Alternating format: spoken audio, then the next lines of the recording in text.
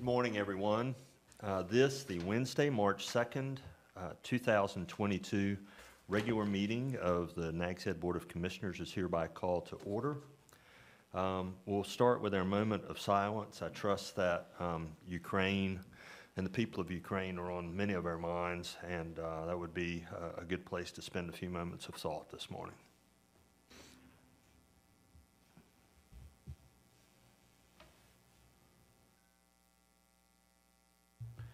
And now, if you will, stand as you're able to join me in the Pledge of Allegiance. I pledge allegiance to the flag of the United States of America and to the republic for which it stands, one nation, under God, indivisible, with liberty and justice for all.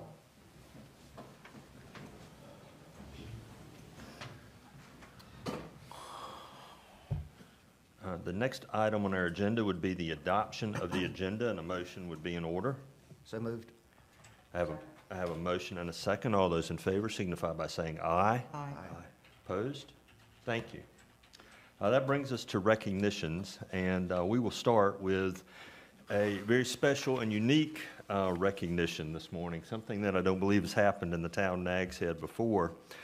So at this time, I would like to invite former Town Commissioner John Ratzenberger to the podium, if you would, please. And if she will, please, I'd like for Annette Ratzenberger to also come to the podium. So,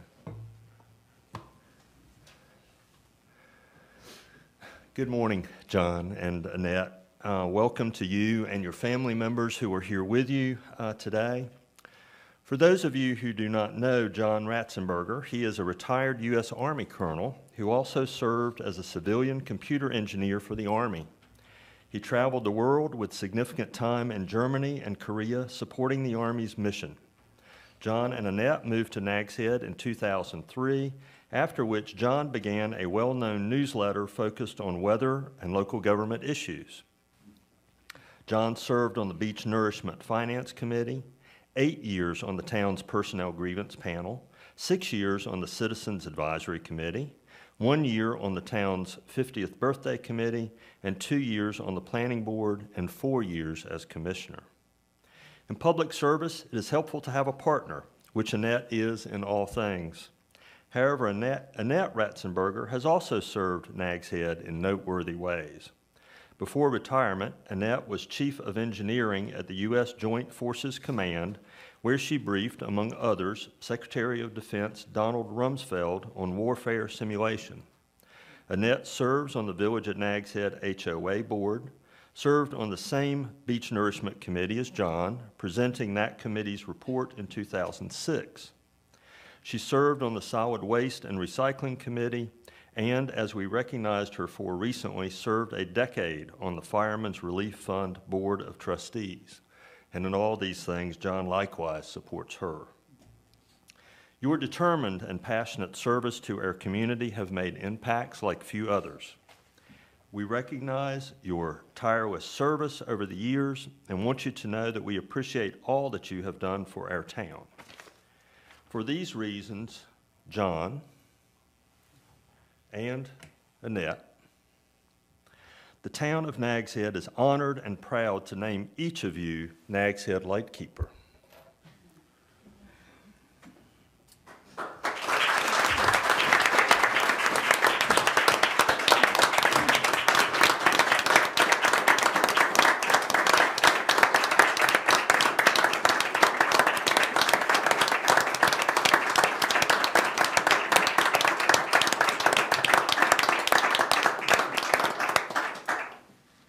The Nags Head Lightkeeper Award is for those who have helped shape the image and direction of the town.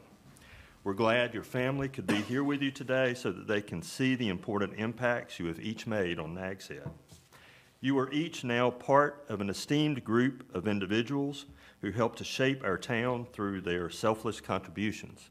Your names will be inscribed on a perpetual plaque at Nags Head Town Hall so that everyone is reminded of you and inspired to service. Thank you very much. And now if the board will come around, and John and Annette, you will join us.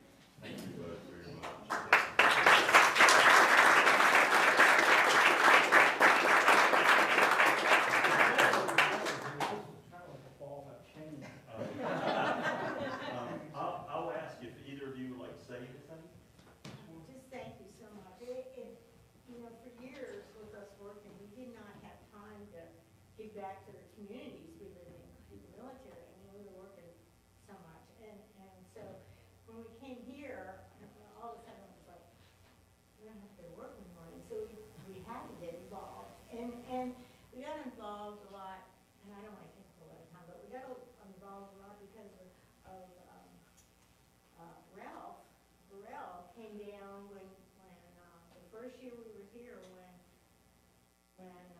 what was that? Isabel came through and broke the water line in front of her house, and I called the town and said, hey, we're locals, when are you going to fix the water line? They said about 6 weeks, and because we were waiting on money. So anyway, so Ralph came down and they moved our box from one side of the turn off to the other side so we could get water, and it was like, you know, wow, this is really the place to be. So it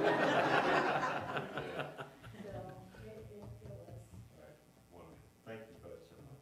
But let me, one quick, to anybody out there, you know, residents or citizens, you're here, you have the time, get involved in the town. It is really rewarding and it's really fun.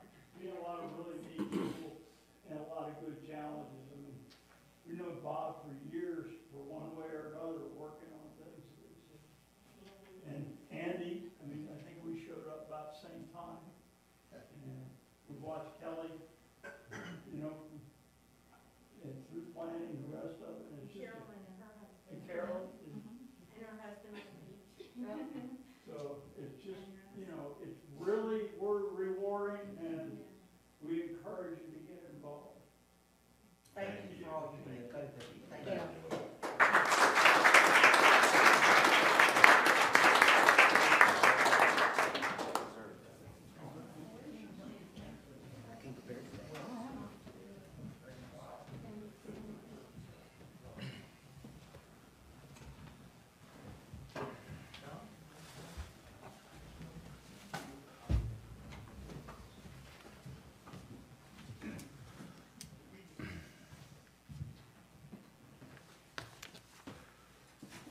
Very good, Mayor. Thank you. So we will continue with our presentations, and next I will call on Chief Webster to recognize Christian this morning.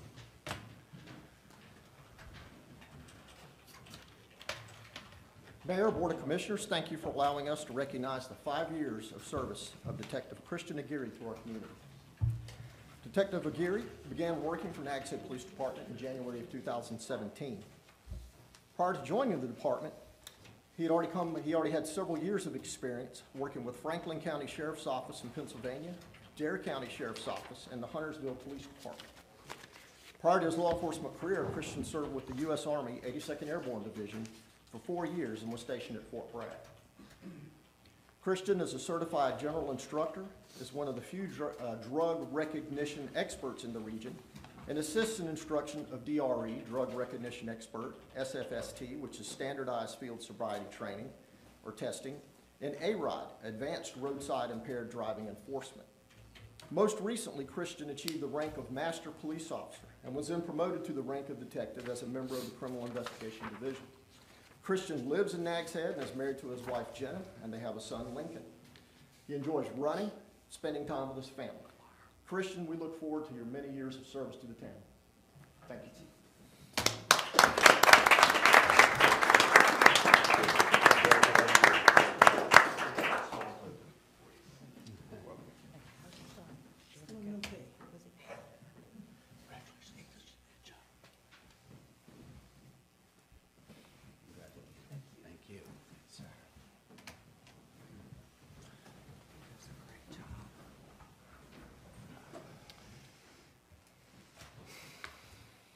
Thank you. And we had another recognition on the agenda this morning, but that individual is not able to be with us this morning, so we will do that at a future meeting. The next item on our agenda is an update from the Committee for Arts and Culture, and I'll call on Paige Griffin.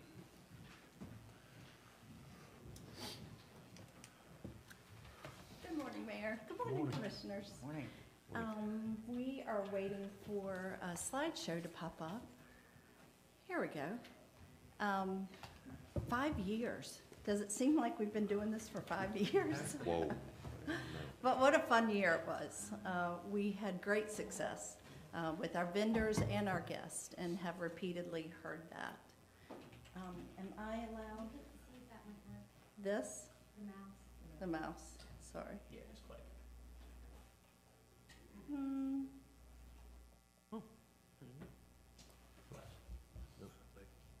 Yep, there we go. Statistics. I know that you have received most of this already. I think one of the most impressive things that occurred this past year was we had 85 people, 85 vendors. That's quite a bit. And over half of them were our consumables and perishables, farmers, produce, bakers, those type people who provide plants that allow us to actually be designated as a farmer's market. We did have them come from all over as far as our vendors. Swan Quarter, Edenton, Currituck, Hertford was added this year, as well as Columbia and Elizabeth City. We did have an increase, and I think our highest was 750, and that was in July, obviously. That's our highest time as far as the visitors that we have.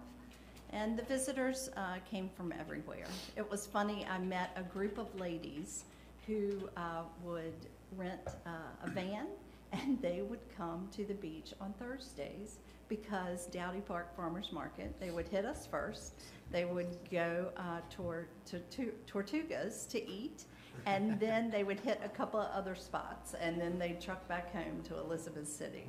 So for us to become a destination, that is something to be said. So very proud of that. The advertising, we continued just to do social media as far as Facebook and Instagram. We really didn't pay much for advertising this past year. And our summer market vendors generated 15, actually between the two. Summer market was about 15,000, but if you add the holiday markets, we were around 21,000, I think, between the two. So not bad. These are just some of our consumables that come from all over.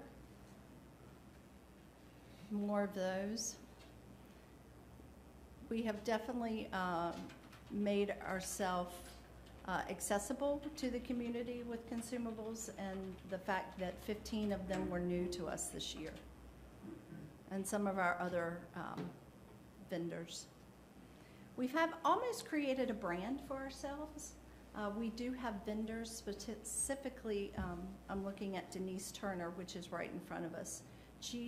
We are very fortunate that she chooses to just do our market. And we do have several artists and crafts that just do Dowdy Park Market. Even though there are other choices on the beach now, that seems to be where they put their energy. So for that, we're grateful. This was my thought process during COVID, taking the next generation. I'll take it back to being an educator. We were very fortunate that we were able to offer this program. It was a series of 4 classes, and I basically adapted them to creating a small business. We worked on logos. We worked on how to display your table. We worked on telling your spiel. We worked on how to price things, profits and things like that, and then how to put that money back into your product and continue to make money. I cannot believe the amount of money these children made. And I guess I shouldn't call them children, but some of them were at a different point than others, but even the marketing that they did blew my mind. They actually ended up teaching me quite a bit with TikTok and the Reels, and we ended up using them for Dowdy Park. So it was a great relationship. We hope to continue this next year. About 4 to 5 are all that I can handle right now, but I have 2 hopefully that will join us this next year. So that was a lot of fun. Our holiday markets, we did 4 this year. 3 were on Saturday, and then we had 1 night market. The other happenings that we had were music. We continued with that. We did movies, had people in music from local areas. I think Richmond was the furthest. The Outer Banks Women's Club dedicated their bench, and then the Breaking Through also had a couple of different workshops that we ended up using here in Nags Head with our staff, and then they also did a chalk talk for us. So that community outreach is still there, that we're allowing the market to be used that way. You'll notice the planning, there's lots. For 2022, we want to continue the markets. We are running into an issue with parking. And so right now the markets, I believe last year we did 16. This year we're looking at 11. There is a possibility in talking with the Arts and Cultural Committee that we'll maybe move some to Saturday just because of the parking at Nags Head. We need to be able to utilize their space, even though we use Bonnet Street, and we also, our vendors basically park at Bonnet and the YMCA. We're looking at possibly a Saturday market at the end, towards the end of the season once school starts. The vendor fees will remain the same. Because of parking, we probably will keep a firm 50. Because if you have 50 cars that are your vendor cars, and then you want to still have guests, we're probably going to limit it this year as far as our vendors. The Arts and Cultural Committee would like to do a fall festival, and they are continuing to look at the holiday markets as this next year in 2022, and considering having a town decorating contest and enhancing decorations for the town's entrances. Next year, they've also talked about possibly offering a winter or what we call off-season market. This would probably happen on Saturdays and be once or twice a month, depending on funding and those type things. And then the second, tree lighting. We actually correlated the tree lighting with our Thanksgiving market, which was held on a Saturday. And it was a long day, but it was so rewarding. We had the market in the morning and then the tree lighting at night. And it was a lot of fun. We had a great showing for the first year. So looking to build on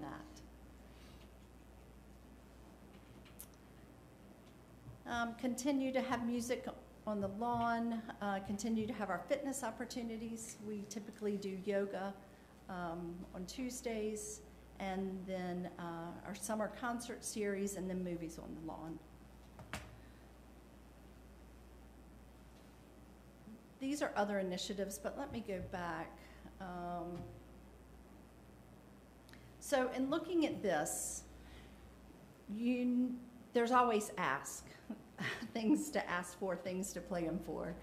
And the committee would like to explore the possibility of providing a sponsorship program, meaning area businesses or even individuals would sponsor a movie or would sponsor the fitness opportunities that we have. Bob has been very gracious for 3 years actually, and Village Realty has provided that.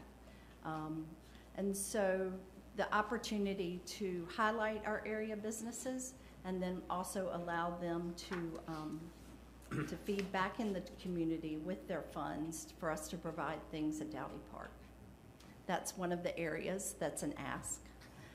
Another ask is a volunteer program.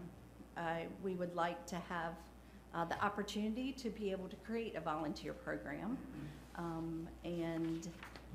I feel like there are people here that don't have a niche to fit in yet. Dowdy Park is an easy place. I'm actually not hard to work with, and I'm not that bossy, but would love to have people come in the mornings to help our vendors, to help things set up, and also to be ambassadors. It has grown so much that it's difficult for me to do my duties and yet still talk to guests. And I love talking to our guests. I like to see what they like, where they're from, why they're here.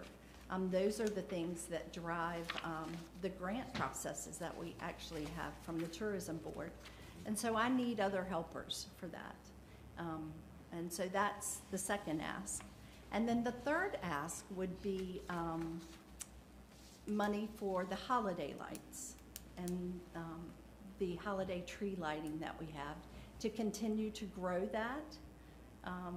That I feel like that would be something that would be well received and would continue as far as the holiday time, the festivities that we have there. So I think the next part of this, these are other initiatives. As far as the Art Mass project, we received, we finished that part. We'd like to start another and seek another round of artists. The artists do receive a $500 stipend for their time and their materials. And then we have also started to, actually it's been put out, the meeting is tomorrow, I believe, for the Whalebone Park initiatives, and trying to see what the community wants. There's a meeting on it. The public is invited and would like to see what they want, what they envision at Whalebone Park. And explore the rain barrel art opportunities, displaying the original art panels within Town Hall, and then continue to explore the art piece that Tanger Outlet gave us, and that's actually at Harvey Track. And then the Adopt a Program, or the Friends of program. I mentioned that earlier in the volunteer part of it.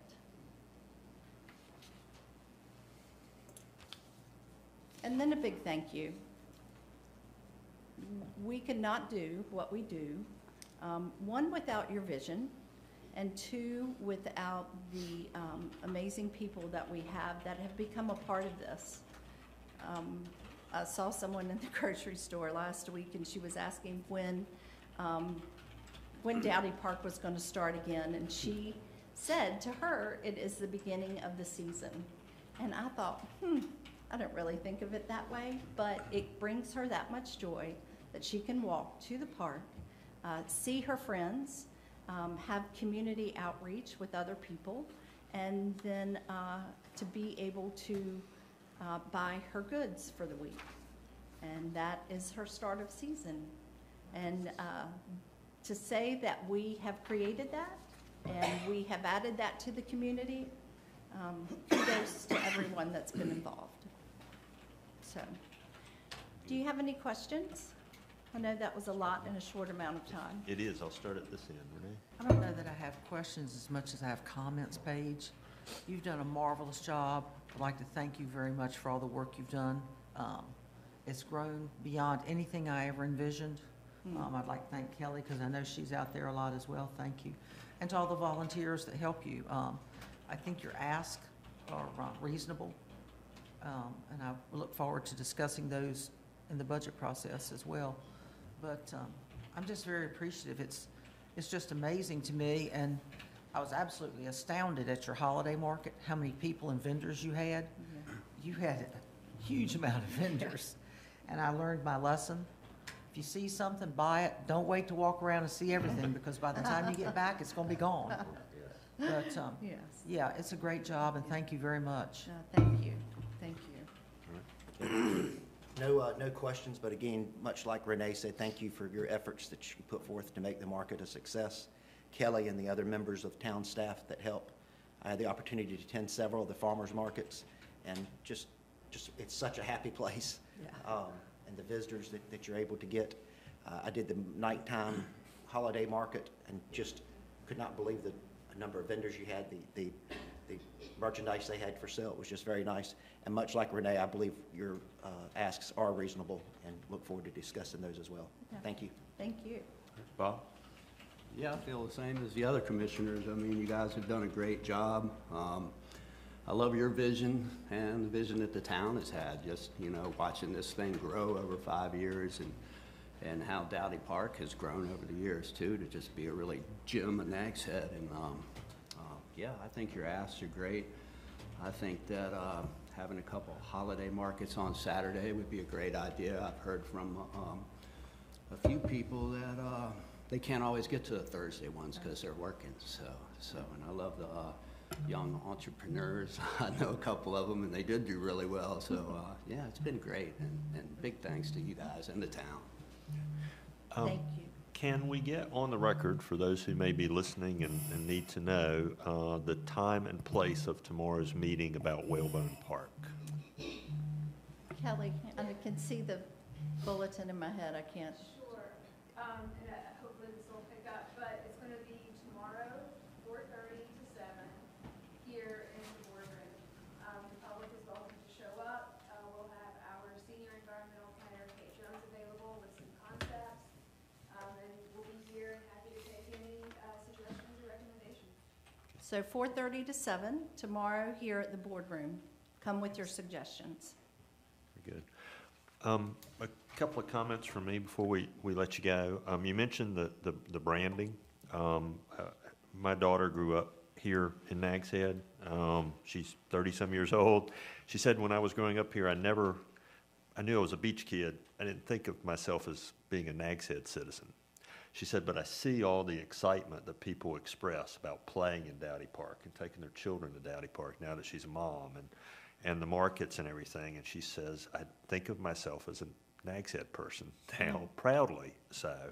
And so you have, the park has built a brand, and I appreciate and urge the continued sort of careful curation of that, dealing with the parking so that doesn't become sort of a black eye for the park.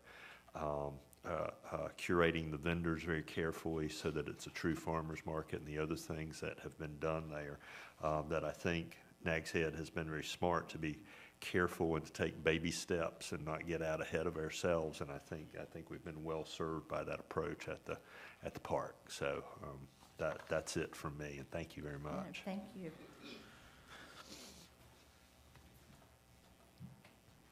The next item on our agenda is a presentation from George Bonner on the Waves to Water from the North Carolina Renewable Energy Program, Ocean Energy Program. Welcome.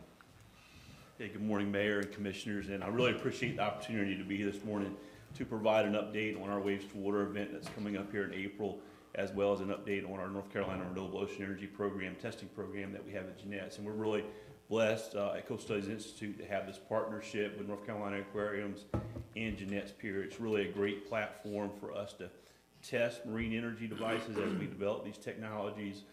So researchers from across the UNC system are able to take advantage of this testing opportunity so we can advance these technologies and do it in a responsible way. And so it's a great partnership, and I appreciate the support that we've had from the town of Nags Head as we've developed this program, and also for planning for Waves to Water. Every time we put a device in the water, we put together a comprehensive safety and environmental plan. And we have divers in the water, we have boats in the water, there's lifting operations from the pier. So we put a lot of attention into that plan, and we stay engaged with the town emergency services folks, and I appreciate the support there. There we go.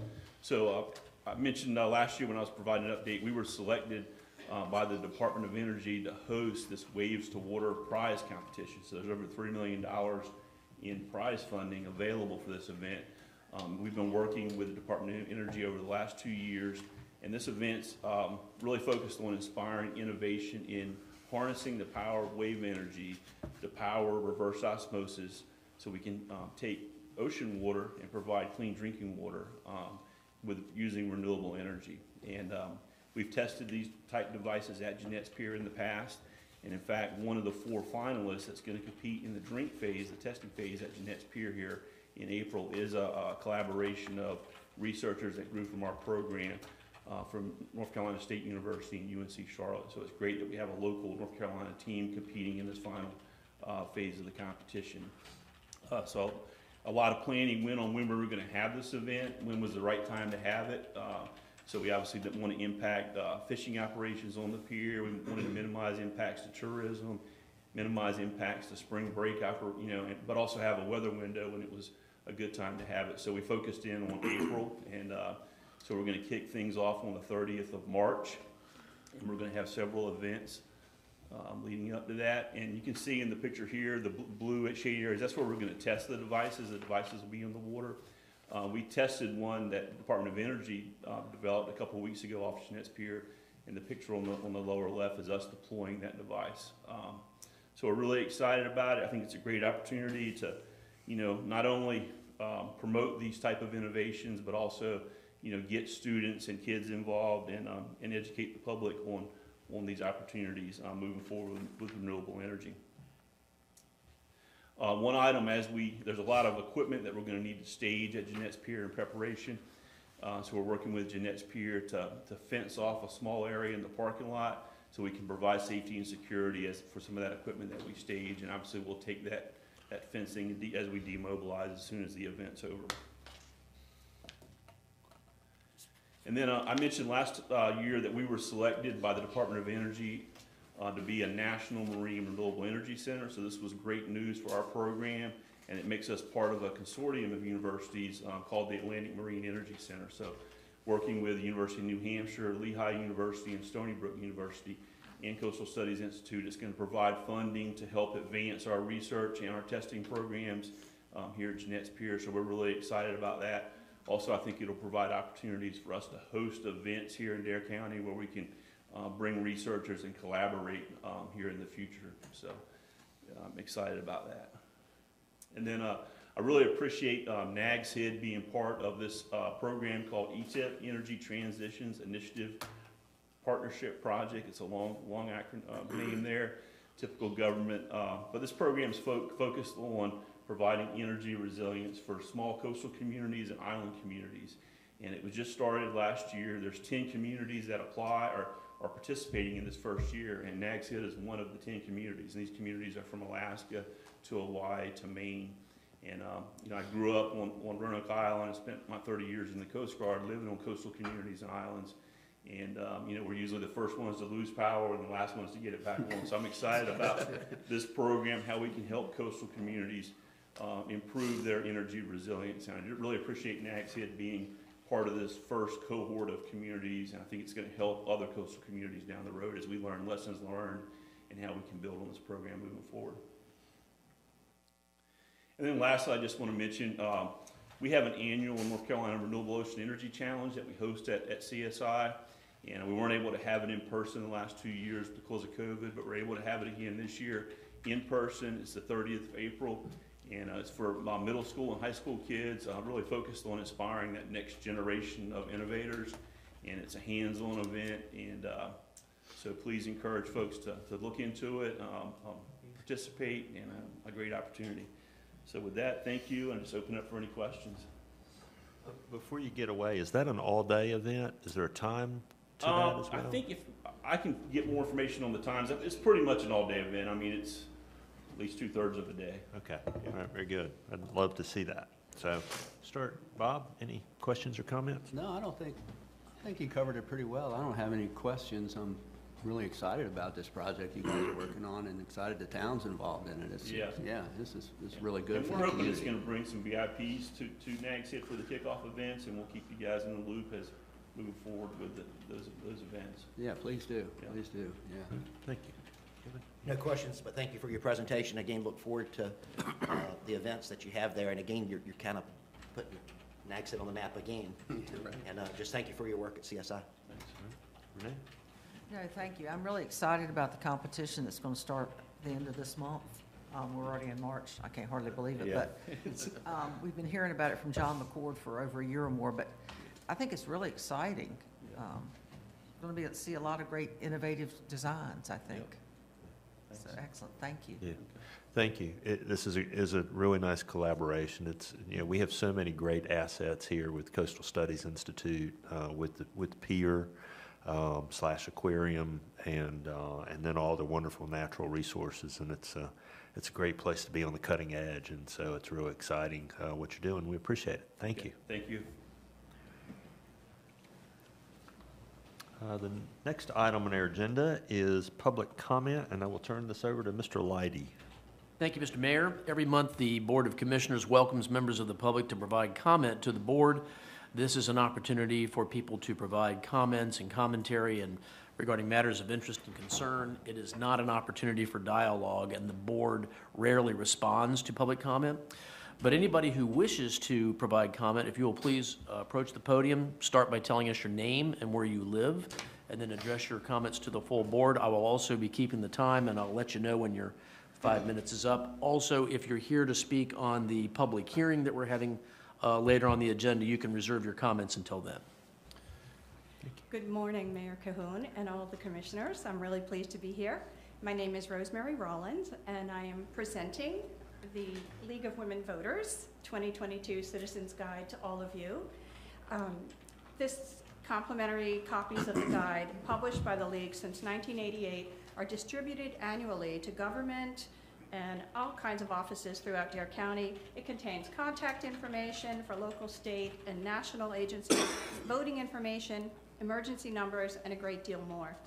Our guide is published under the auspices of the State League of Women Voters Citizens Education Foundation.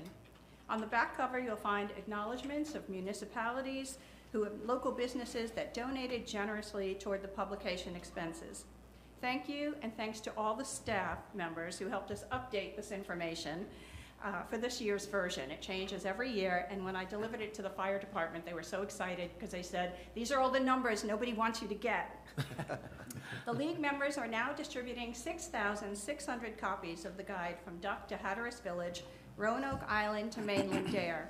You'll find them in libraries, post offices, the Baum and Fessenden centers, as well as town and county offices. The League of Women Voters is a nonpartisan political organization that encourages the informed and active participation of citizens in government and influences public policy through education and advocacy. Publishing this guide is part of our continued commitment to provide pertinent information to voters. Membership in the League is open to anyone of voting age, male or female. Students 16 and older may join free, even adult students, and new members are always welcome. Thank you so much for your support, and we know you'll enjoy it and find this guide very useful. And it was really interesting for me to be at this first meeting because all the movers and shakers of Nags Head are here, and I love living in Nags Head. Very good. Thank you. Thank you, ma'am. Thank you very much. Thank you. Appreciate it. Thank you. Thank you. Good morning. My name is Don Williams. My main residence is in Plymouth, but my heart is in Nags Head. My wife and I are retired. We come down here for the winter. We've owned a property for 25 years. I want to thank you for Nags Head. It's a wonderful place. It's managed well. I'm here today specifically to hear about the decentralized wastewater program. I am the president of the Herring Ponds Watershed Association. We are cursed for the last 2 summers with cyanobacteria blooms, and I'm interested in finding out from your people how they're handling wastewater treatment. I've reached out to Kate Jones, and we are going to meet sometime after this meeting. Kate advised me to come and hear the presentation first, and that's why I'm here. But thank you. Nags Head is my favorite place in the whole world, and we've been a lot of places. It's a place to get your head together. It's a place for community, and it's really well run, as opposed to Plymouth, Massachusetts, which is not. Thank you so much. Thank you, Mr. Thank Williams. you. Thank you. I thought you meant Plymouth, North Carolina. So did I. My accent, It sounds like Plymouth, North Carolina. Oh, thank you. All right, very good. Thank you, sir. I believe that closes. We have one more. Oh, I'm sorry. Bob. My name is Bob Muller. I'm a resident of Nags Head. Thank you all for your service. I thought I would bring you a report from the trenches. Literally, last week there was a 3-foot trench in front of my house. I thought I'd give you a report on the Nags Head Cove waterline project from a resident perspective. And the communication has been outstanding from the town. Dave Ryan has done a really, really good job, starting with a letter that was sent, I guess back in December, a meeting that was held in January, emails that have continued through that. My house was on the first strip, they did Old Cove Road, Danube up Old Cove Road to 158, sort of as a first section, and they have really done a very good job. The crews doing the job have been friendly and considerate, given the fact that they're blocking your driveway and blocking your street and all that. They've done an outstanding job. We learned yesterday I didn't see David, although I think he came by the house, that left park across the street for a couple days while they fixed the driveway. They're doing that now. The cuts look really good. Anyway, the project is going really well, and the town is doing an outstanding job of mitigating impacts for property owners and keeping folks involved. So thank you to them, and thank you to you guys for making them do that. Thank you, Mr. Mueller.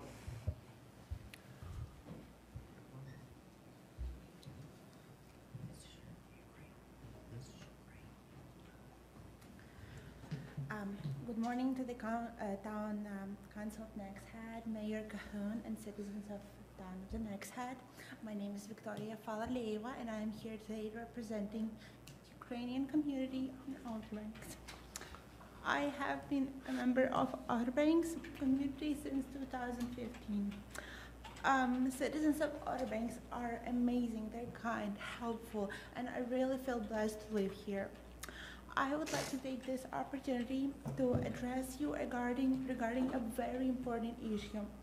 It was an attack of Ukraine by Russian military.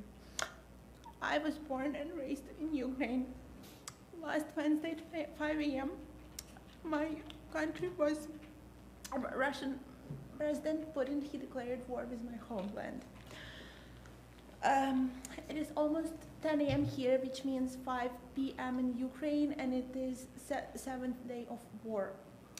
7th day of war means 7th day of bomb shelling, hiding in shelters, losing loved ones, desperately trying to protect our kids, women, some regions even starving. My family lives in Kiev.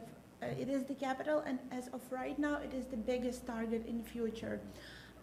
Some citizens of Kiev are able to get to the railway station and escape, but eastern part is pretty much cut off because of the bridges. They're closed in order to protect the right side of the town. So my family is in eastern side, and they cannot escape from this war as of right now. Ukrainian community in the United States is buying a huge amount of supplies such as medicine, warm clothing, hygiene products, the items that troops might need on the field. We sent all those packages to Chicago, where they will pack it in cargo plane, and it will be shipped to Poland, where they will pass it through the border. We also created a GoFund page with my Outer Banks friends that are from Ukraine. It should be approved within another few days, and there is also Ukrainian official website that is called Come Back Alive.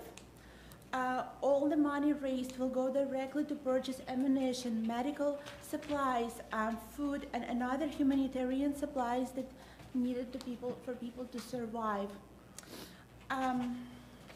We are assuring that this fundraising effort will be kept transparent, and all raised money will go to the intended recipients.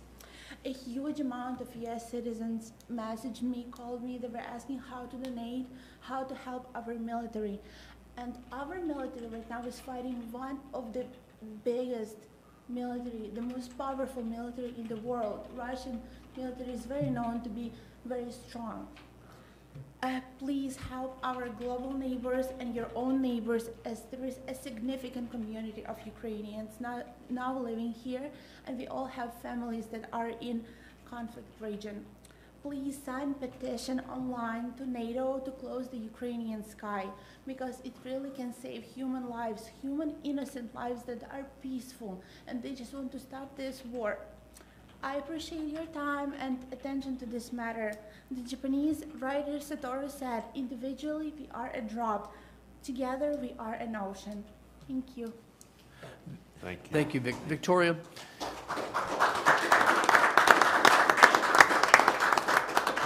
Would you please leave the contact information for that relief effort with the town clerk, Ms. Morris? Absolutely, sure will. Thank you. Do you have any questions?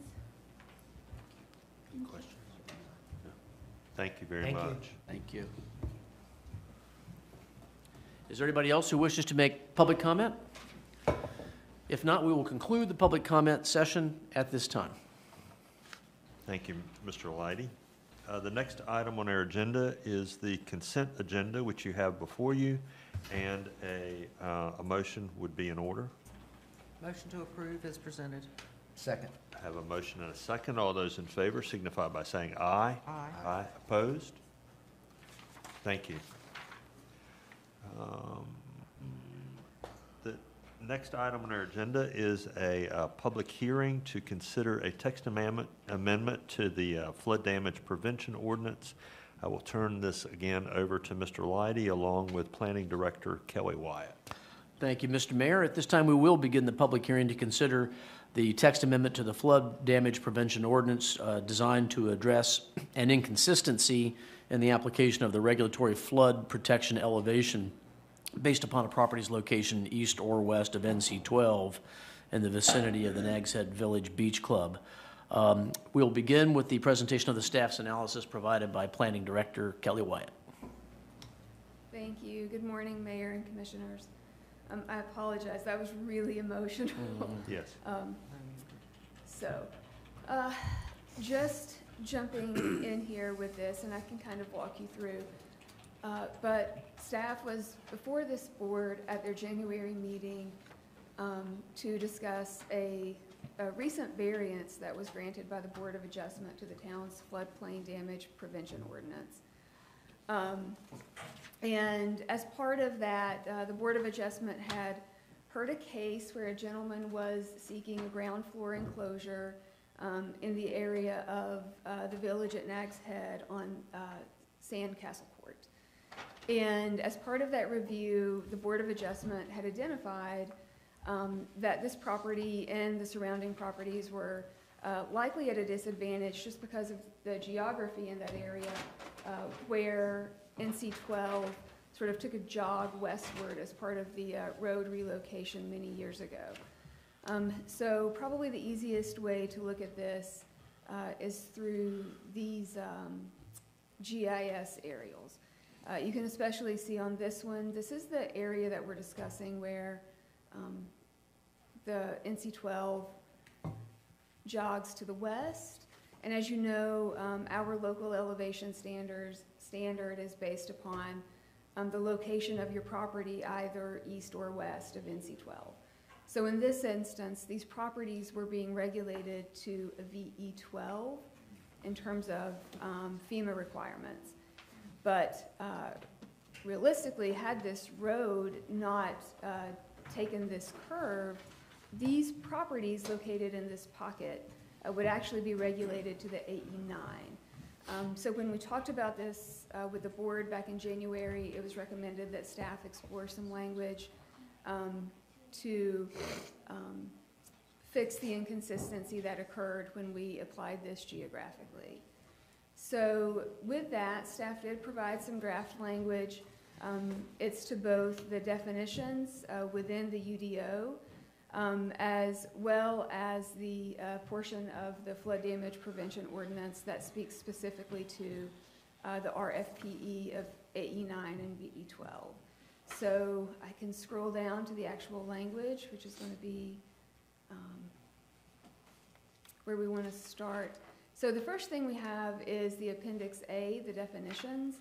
Here we have the coastal high hazard areas, and we're noting which areas are considered VE12 and which areas are considered AE9.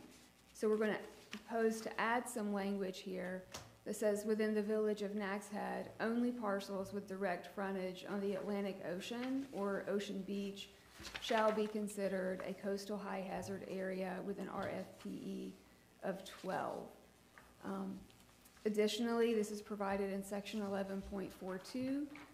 Like I said, this is where we establish the LES. So that same language would just be replicated here for consistency to note that this area typically would be considered a VE12. However, because of its location within the village and because of the properties having direct access to the Ocean Beach, that those would be regulated differently. Those with direct access would be VE12. those that do not have direct access would be considered AE9. So we presented this to the planning board at their January meeting, and they voted unanimously to recommend adoption of it. And I apologize, I'm realizing now I should probably have some GIS up so you can see that the way it's outlined, if you take this in the village only, it genuinely is just those parcels where you have the road and the cul-de-sac. So really only the parcels that branch off of that cul-de-sac have direct access to the ocean beach. Those that aren't located off the cul-de-sac, because they do not have direct access, would be considered AE9 instead of the VE12. If you would like, we can probably pull up some GIS to look at the village in totality. But otherwise, I'm happy to answer any questions that you may have. All right, does the board have any questions for Ms. Wyatt? I don't see any. That's lots of memories. What's the average elevation back above 10 feet, or? For the ocean front? No, for They actually are around 9. okay. Yeah, most of those properties are right at 9. So for instance, the gentleman that was seeking the variance from the Board of Adjustment, under an AE9, if we were regulating that portion as an AE9, he would not have required a variance to accomplish what he needed to do. So those properties are around the 9-foot elevation. Other questions for Ms. Wyatt? If not, Kelly, is there any other information you wish to present regarding this proposed text amendment? No, sir. Does the board wish to receive any other information regarding this from staff at this time? If not, is there any member of the public who wishes to comment on this proposed text amendment? All right. If not, we will now conclude the public hearing, and the board may begin its deliberations on this proposed text amendment. I would point out that if the board is inclined to adopt it, you do need to make reference to the consistency statement, which is attached as Appendix A to Ms. Wyatt's report. Thank you. I'll start at this end. Commissioner Cahoon, any questions, observations? No, I think this is really justified. I did read the Board of Adjustments material on this, just to inform everybody. And I think it makes sense what is being proposed. Okay, thank you. Commissioner Brinkley? It makes sense. Yeah. Thank you. Bob? I have nothing further. Okay, thank you. Yeah, it is seemingly a fairly straightforward response to a quirky problem. So thank you to staff for recommending that. And so if there's no further discussion, or even if there is, at least at this point, we can have a motion. Make a motion to adopt the ordinance changes as presented, as well as the consistency statement as presented. Thank you. Is there a second? Second. I have a motion and a second. Is there any further discussion? Hearing none, all those in favor signify by saying aye. Aye. Opposed? Wonderful. Thank you very much. I think we could probably go a few more items before we take a break here. We've been at it not quite an hour. So we will continue. Kelly, we'll keep you at the podium there and move into item G, reports, your reports. Okay, great. Sounds good. This shouldn't be too lengthy. First thing that I would just point out is that at our previous planning board meeting, which we had back on February 15th, they did receive a presentation on the draft decentralized wastewater management plan from Holly Miller with Tetra Tech. You'll be receiving a presentation today as well. They did hear a request for zoning map amendment, which was initiated by the town for the purpose of rezoning the property where the water plant is located on the north end of town. That's currently an SED 80. It is surrounded by C3 and other municipal facilities. So they did hear that request. They They did vote unanimously to recommend approval of that, so that was on your consent agenda today.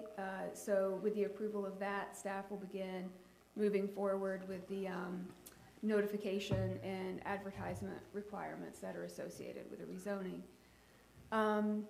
Planning Board received some updates on our Resilient Coastal Communities program as well as the EV action plan. The Board of Adjustment did not meet in February. We went for like 8 months with BOA meetings consistently, and now we've had 2 months without one. So, getting a little break there. The first item we have is the decentralized wastewater plan. Like we noted, Holly Miller with Tetra Tech will be providing that update to you here shortly. Estuarine management plan, there is an advisory committee meeting for that coming up on March 7th.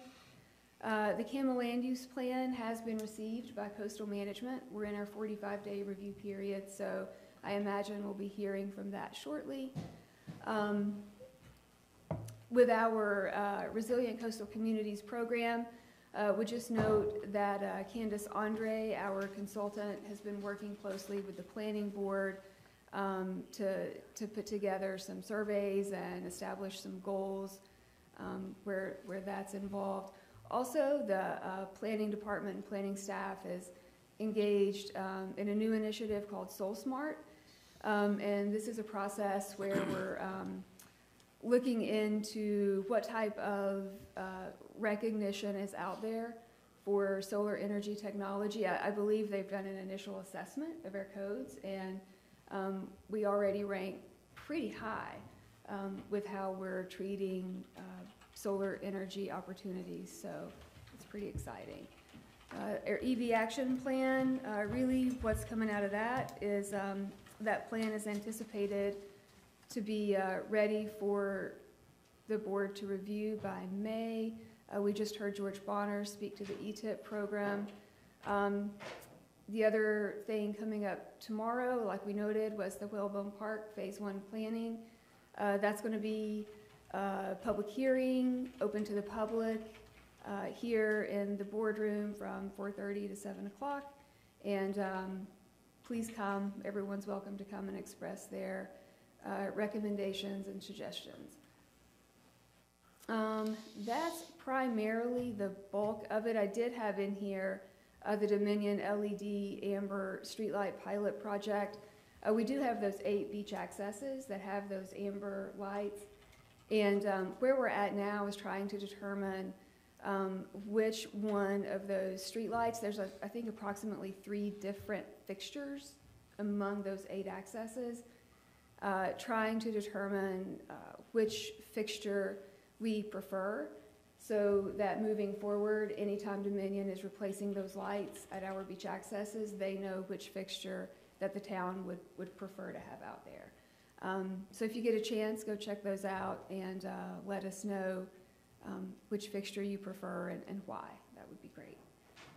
And lastly, we just got our update from Paige Griffin on the Dowdy Park Farmers Market and upcoming events there. So that is really all that I have for you for the director's report, and I can answer any questions that you might have. Sure. Anyone have questions for the director this morning? Commissioner Cahoon? One. It's not a question, it's a request. The lights that are put out by Dominion at the different beach accesses? Yes. Would you try to work with Roberta perhaps and get those on our website so that citizens can perhaps go to those websites, go to those sites physically and see which lights they prefer perhaps as well? Sure. I know our goal is to be turtle friendly and environmentally friendly, but as well as what kind of fixtures, so. Absolutely. Thank you. Good request, thank you. Commissioner Brinkley? Could we get a list of those accesses again? Sure, yes. We can forward you an email. It's got the accesses as well as the actual cut sheets for the fixture, so we'll get that out to you today. Thank you. Thank you. Well, all right, very good. All right, thank you very much. Thank you. Director Wyatt, appreciate that. And we will continue with a contract request, and that will be Director Wyatt and David Ryan.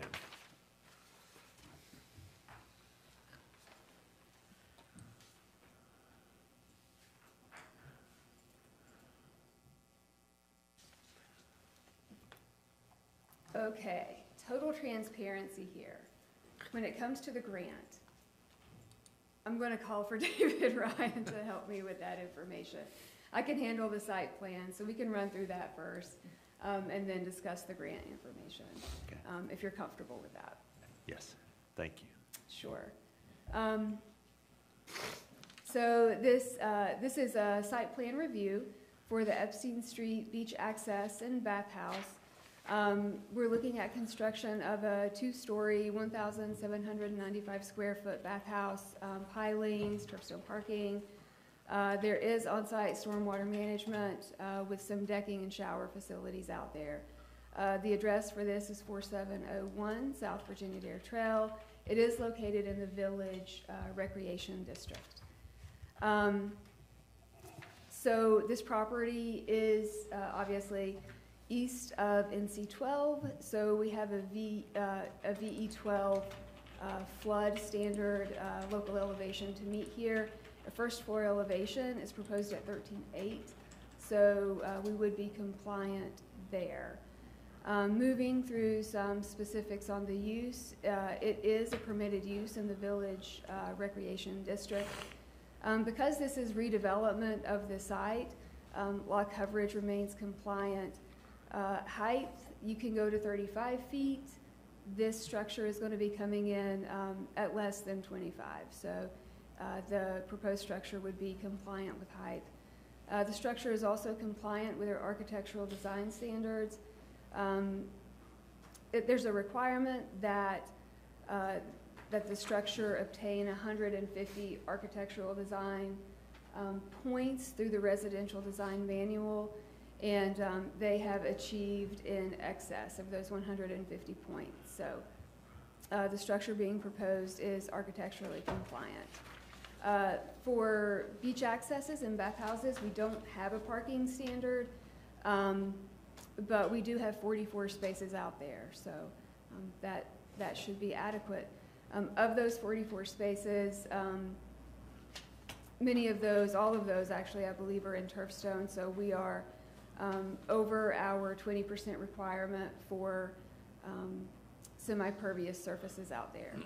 We will have the required 5-foot landscape buffer along the perimeter of this site, so that will have to be installed after construction, but before any occupancy permits are issued.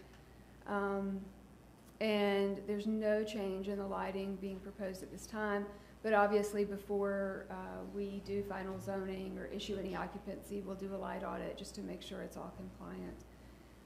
Any signage out there will be town and CAMA compliant as well. The Health Department, Dare County Health Department, has reviewed and approved the wastewater, stormwater management, as well as traffic circulation. Has been designed by the town engineer and is compliant. As always, the project will have to meet the North Carolina Fire Prevention Code. Public Works has reviewed the plan, finds that it's compliant as well. And we are going to need a CAMA permit for this. That's been submitted to DCM, so that's currently under review. Based upon our analysis, staff recommends approval of the site plan as it's been presented. The planning board heard this a while back, actually. They heard it back in November 2021.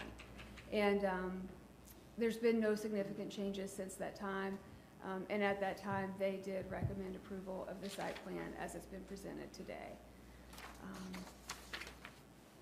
I don't know if you would like, but obviously in your package we have the site plan as well as the elevations. If you have any questions on any of that, I'm happy to answer them. Yes, I think we all received hard copies of those. Okay, great. So thank you. I'll ask the board if anyone has any questions or comments about site plan. No. All right, thank you. In that case, a motion would be in order to approve the site plan. So moved. So moved. Do I have a second? Second. I have a second. Any further discussion? Hearing none. All those in favor signify by saying aye. Aye. Opposed? Very good. Thank you. All right, now to the access grant.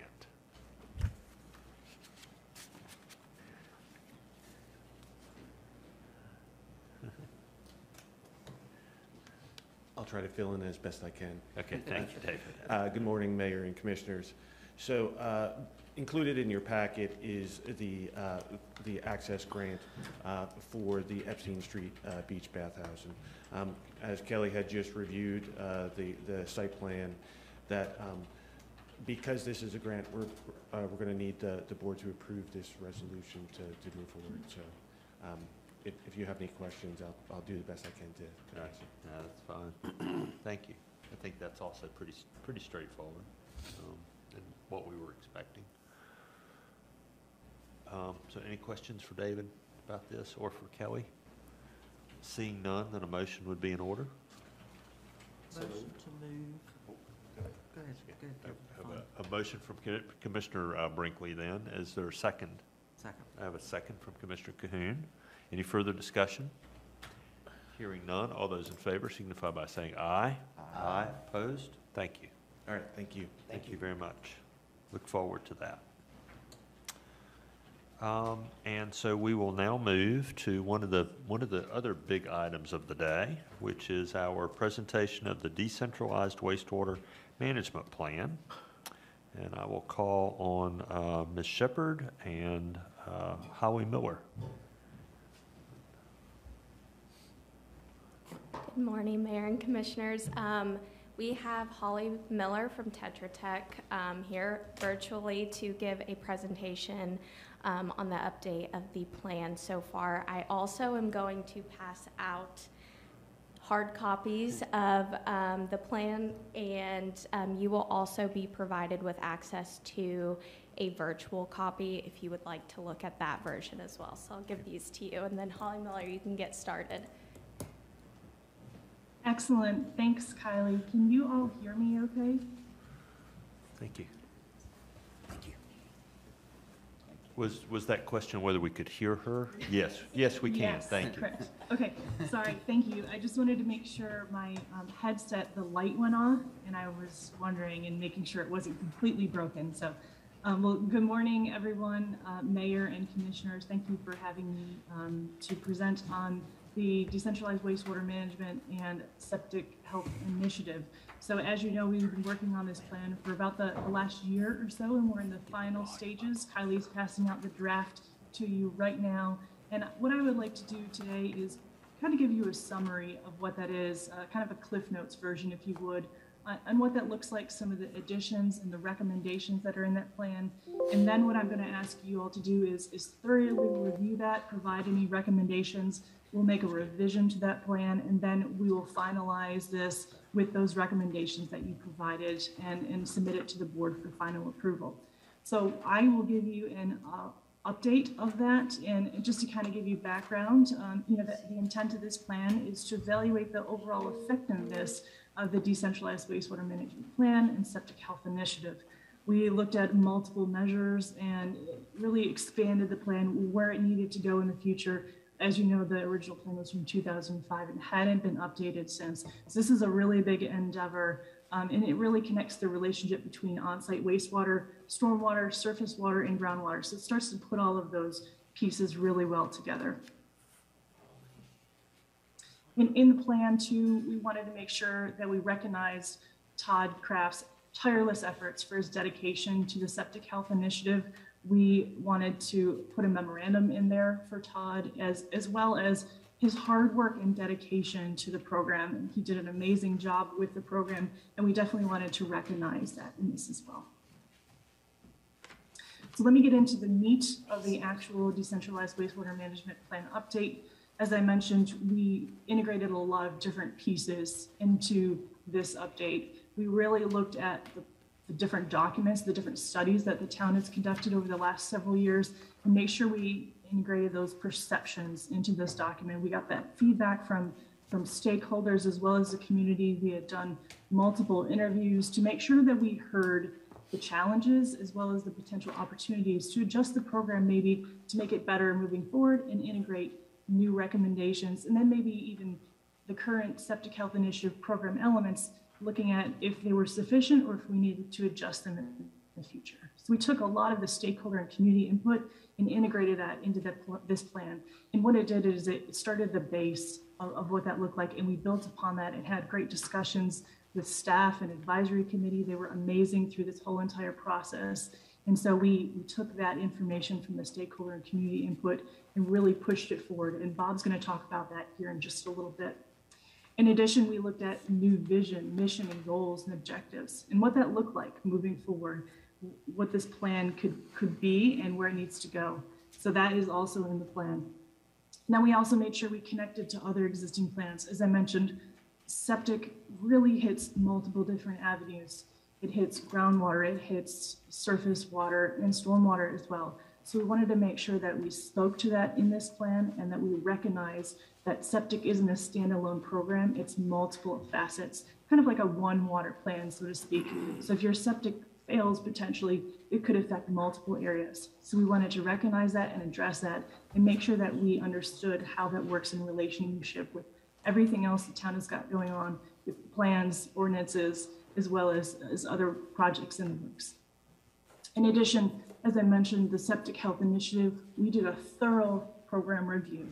We looked at all of the inspections that were conducted, all of the water quality data analysis, the loans, as well as the pump out rebates that were conducted over the last multiple years, and really figured out what is the average, what is the baseline, and is that enough to really make a difference, or is there more? So we evaluated what that looked like, and it's all in that plan. We talked about it previously, and so we really thought about where could the program go. In addition, working with ECU CSI over the last year, they've been studying groundwater across Nags Head and really dove into what is the septic ground face relationship, and is it becoming a problem? Is it okay? And what does that look like for the future? So they did a lot of sampling, continuous sampling across in north to south along the whole entire section of Nags Head, and really figured out what that looks like. And groundwater specifically is going to be a challenge. And so we put in specific recommendations for groundwater to be able to help manage that piece of things. In addition, we looked at future conditions as things change in Nags Head, as they do in a coastal community. We wanted to make sure that this is a living plan. It's not static, but it changes as things change as well. So we made sure we address that in this plan specifically to think about sea level rise and different scenarios that go along with that, as well as climate change with higher intensity, maybe shorter duration storms, or even additional hurricanes, nor'easters, and all of those pieces put together, and how that does affect septic with flooding at the surface, as well as potential groundwater elevations coming up from above. And then lastly, we also looked at potential funding opportunities and what that means for Nags Head. You all do an amazing job at looking for funding, as you just mentioned in the previous agenda item. You're going after funding to make things happen. So we wanted to make sure we identified items to help fund this program in the future, and there's a lot of money out there to make that happen. So we put that in there specifically for the plan. And so I wanted to really dive into the additional Septic Health Initiative programs. And what we did is we took all that data, as I mentioned previously, and we started to develop SMART goals: specific, measurable, attainable, realistic, and timely. So not just a number, we're going to go after 500 inspections, but when and how. And I'm going to hand it over to Bob Mueller to speak to that a little bit and how the AC came up with those items and where we're headed. So Bob.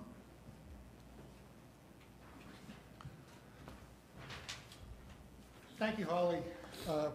Thank you, commissioners, for funding this project. I've served on the advisory committee. Very briefly, the staff and the contractor looked at the totals since 2005 on the 4 elements of this program. Looked at the septic tank inspections and found that 3,000 inspections have been done over time, averaging about 150 a year for the over 3,000 on-site wastewater management systems in the town. There's a $45 septic tank pump out credit on the water bill. 423 unique properties have accessed that benefit over time, which is not a particularly large number, again, of the 3,000 homes that are serviced by on-site wastewater. There's a low-interest loan program, will generate up to $7,500 at a low interest rate to replace your system. 133 homeowners have accessed that over the years. We're now finding that that amount of money does not cover the full replacement of a system, particularly where fill is needed, as it is in many areas of the town, particularly down in South Nags Head. And finally, there's an educational outreach program that we tried to figure out how effective it was. The stakeholders that we talked to, some of them were aware of it, but a lot of them were not aware of the programs that we had in place. And there's a water quality testing program that I'm not going to address here because it's addressed pretty much in depth in a separate section of the report. We are asking for funding to grow the inspection program to 500 homes a year by the year 2007, increase the septic pump out credit from $45 to $150 again by 2007, so that we're getting half the cost of a septic tank pump out covered by it. The $45 simply doesn't seem to be enough of an incentive to get folks to really start looking at that. And to increase the septic loan program from $7,500 to $12,000, which again starts to be much closer to the actual cost, top-end cost of installing, putting in fill or putting in mounting systems to improve the performance of systems in areas where they're needed. And finally, to increase the amount of education that we're doing, try and vary the ways that we're doing education so we actually start to reach homeowners. And there's a second element that we'd like the board to look at, which is to appoint a committee to investigate a voluntary septic subscription program. Voluntary septic subscription program would consist of homeowners enrolling in a program where the town provided a specific level of service, which could include a free annual inspection, a pump out that was covered by it, and possibly access to additional loans and grants to replace the system. Why do that? We believe that there's an opportunity, that one of the reasons why folks aren't doing it is simply inertia. They're not thinking about their septic tank. They're not taking, and so therefore they're not taking care of it. By creating a septic subscription program with a fee that would help cover some of the cost, you could put that on automatic pilot. You could put that oil change for their septic system on a simple basis where they no longer have to think about it. The town or the subscription program, depending how it's organized, could take care of it. It will tell you it will also create a model that other towns could replicate. One of the challenges facing the town of Nags Head is no matter how well its wastewater management systems perform, if the other towns in the county don't join us in starting to address this issue, it's not going to matter. It's failed systems and problems with those systems will create the water quality issues that we're fighting. The town has worked so hard to prevent. And with that, I'll turn it back over to Holly. Excellent. Thanks so much, Bob. So, as Bob mentioned, the program is multifaceted, and a big piece of that is the water quality and bacteria testing. We heard in the public hearing earlier, a citizen was concerned about that, and so the town is testing throughout the year for nitrogen, total phosphorus, as well as bacteria. And so we evaluated all of that data, and we determined areas that had higher spikes. And I had showed you graphics, I believe before, of box plots and different maps that really focused on what that looks like. And I'm going to show you one here in just a second. But that really showed where there's potential issues. And issues could be, as Bob mentioned, people aren't maintaining their systems, or the systems are older. And because it's underground, you don't know if there's a problem necessarily, or if there's a groundwater issue, if groundwater is coming up into the leach field or the drain field, it could have a direct effluent into groundwater, which eventually could get to surface water. And that's where we're potentially seeing some of these issues, some of these problems. So with all of that evaluation, we thought of processes that might help identify some of those potential failures or water quality issues maybe a little bit more quickly, so then you can backtrack and figure out where you need to target specific areas for education and outreach, or if there is a major problem, if there's a group of homes potentially that has a failure, or even just maybe even a single home, can you directly help that single homeowner or group of homeowners and figure out a different solution? If it's septic, or if it's raised beds or decentralized wastewater where you're clustering some of the homes together, if regular conventional or advanced treatment isn't even possible. So with water quality and bacteria, really what needs to happen is the data needs to be a little bit maybe more consistent and have a bigger spread. So there are multiple locations across Nags Head, which is great, but we wanted to focus that into areas that we identified as maybe a higher priority. In addition, we would like to look at having water quality testing throughout the year. It's only a certain portion of the year, and really focus on nitrate nitrogen, so as opposed to total phosphorus and nitrate. And what that means is nitrate nitrogen is a key indicator for septic failures typically, and what that is it can focus the town's efforts to sampling one parameter for water quality, and that can actually help with some funding as well. In addition, we would like to propose looking at bacteria testing weekly throughout the year and focus on enterococci versus enterococci or E. coli or fecal coliform. And the reason for enterococci focus is that's what beach closures are using for indicators for fecal or contaminants, bacteria contaminants in the water. So we want to just kind of align the program with that particular parameter to make sure we're kind of speaking the same language. In addition, as I mentioned, the map is a little spread out. So we identified a couple additional areas to have additional water quality testing that have a low mean sea elevation. And we are seeing that a low mean sea elevation or areas between the highways have a higher probability of potential failure or ground face interaction with the drainage in the leach field because the groundwater tables are usually higher in those areas. So additional locations would be Jockey's Ridge, just to the south of Jockey's Ridge on Soundside Road, Huron Street, Hargrove Street at the beach access for convenience as well as safety, East Hunter, East Surfside, and Colony Drive. So it's kind of a couple areas on, I guess, the maybe middle/north of town, and then a large portion of the additional sampling in South Nags Head. In addition, we would like to recommend to purchase 6 remote water quality data loggers.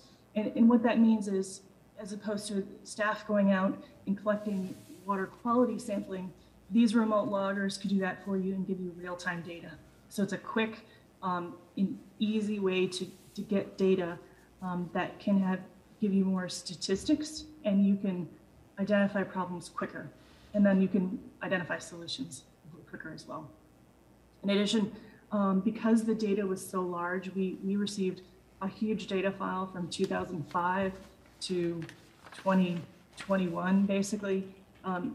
We recommended that the data be analyzed annually, just to make sure that it's being kept up. And then what can happen is you can start to get averages for the year, and you can determine if it's a seasonal issue or if it's correlates to precipitation or tides, that kind of thing. And then you could figure out what the norm is for Nags Head. And then that could be your baseline for if nitrate nitrogen, for instance, goes above a certain level, then you could say, yep, that one is the potential problem. Then you could do further investigation. And here's that map of what that area looks like. The circles that aren't filled in are the current sample locations for both surface water sampling and groundwater sampling, and the red are the proposed. So as I mentioned, Jockey's Ridge East, you can see there, and then a large group in Nags Head. And the reason for South Nags Head is to really focus on low mean sea elevation in that area and get a better spread of that data. Because there was only 2 main sample locations in South Nags Head, we wanted to really figure out what's going on down there and to make sure that we have a good idea of the water quality in that location specifically. It's north of the highway of 64 there's a pretty good spread of the data. And so, as I mentioned, the groundwater is challenging for septic. ECU did this amazing study, and the details of the study are a couple different things. South Nags Head in Bodie Island, as well as Wright Brothers sample locations, they had shallow groundwater tables of less than 3.5 feet deep from the surface. And requirements have about 2 feet of depth for the actual drain field pipes. And then there's a 1.5 foot separation requirement from the bottom of that trench to the groundwater. So that's where your 3.5 foot number is coming from.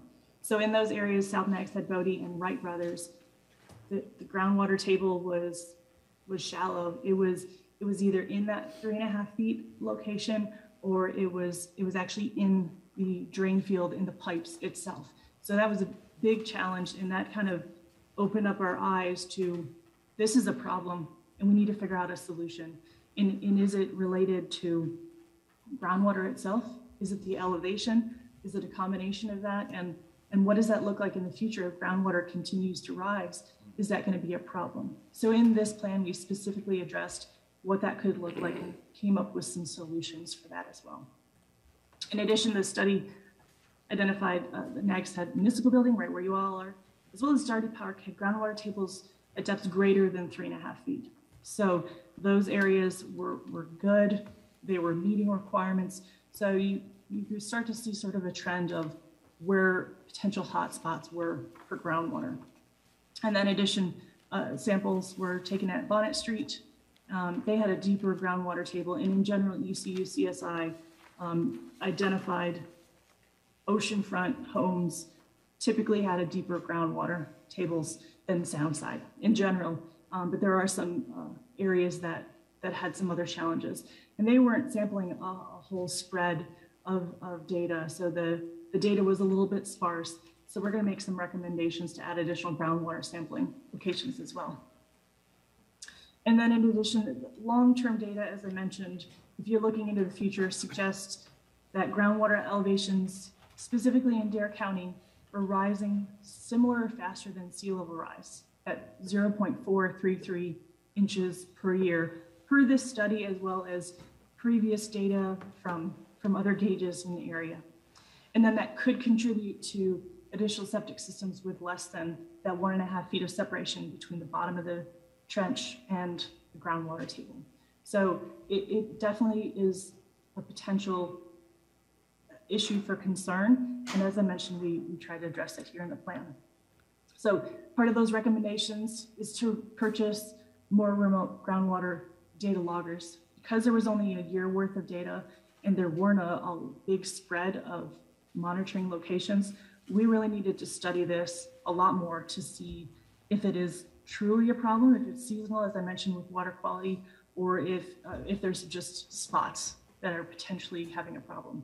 And those locations were East Admiral, Kitty Hawk Heights for kind of a control, Jockey's Ridge East, similar to the water quality location, the post office, Soundside Road, Jeanette's Pier, Huron Street, Hargrove, at the water tower, and at East Seagull.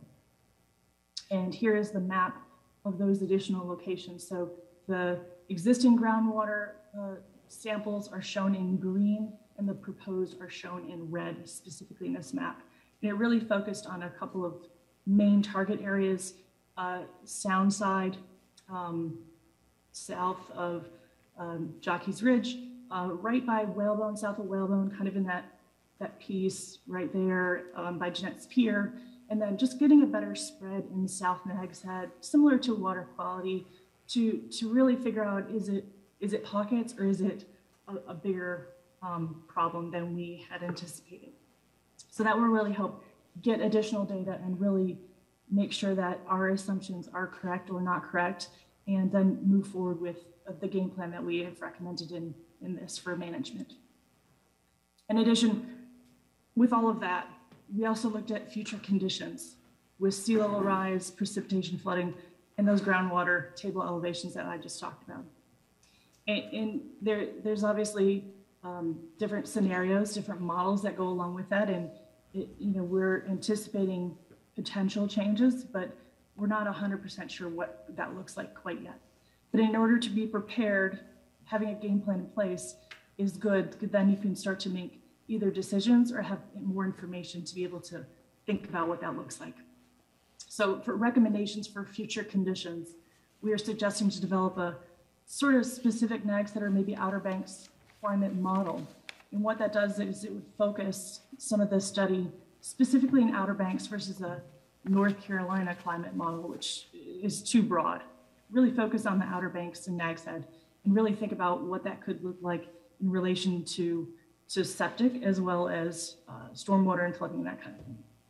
Obviously continue to incentivize the installation of stormwater control measures to aid in flood reduction. Flooding for septic systems can cause a septic system to fail very easily, and installation of a stormwater control measure like a detention pond or pervious pavers, bioswales, rain gardens, as well as multiple other features can hold water a little bit closer to the source and delay it from running off of the surface. And that actually can change the peak, and it can help with controlling stormwater runoff and kind of keeping it closer to the source and then potentially infiltrating it into the ground without raising the groundwater table too much.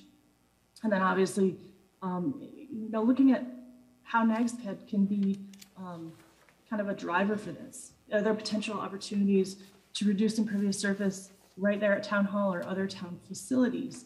Obviously, that's a large CIP item that would need potentially a grant to make that happen, but that could show that, that the town is dedicated to decreasing impervious surface, and that could help with septic issues as well. And obviously, coordinating with DOT on the highways with increased carrying capacity. If the roadside ditches aren't big enough, they're not going to carry the water where it needs to go. Obviously, installation of potential stormwater control measures in relation to increasing capacity for runoff would need to go hand in hand. And then in addition, as Nags Head grows a little and changes, making sure we preserve that open space with the correct vegetation, as well as potentially planting additional trees outside of septic systems, really thinking about how those that vegetation can uptake potentially some of that excess runoff as well as groundwater to help with kind of combating some of those different challenges that we're facing. And then in addition, we were looking at developing a risk assessment for septic and really thinking about that planning guidance, as I mentioned earlier. So we evaluated all parcels within the town of Nags Head, and we put a potential risk, and that risk was potential for septic failure.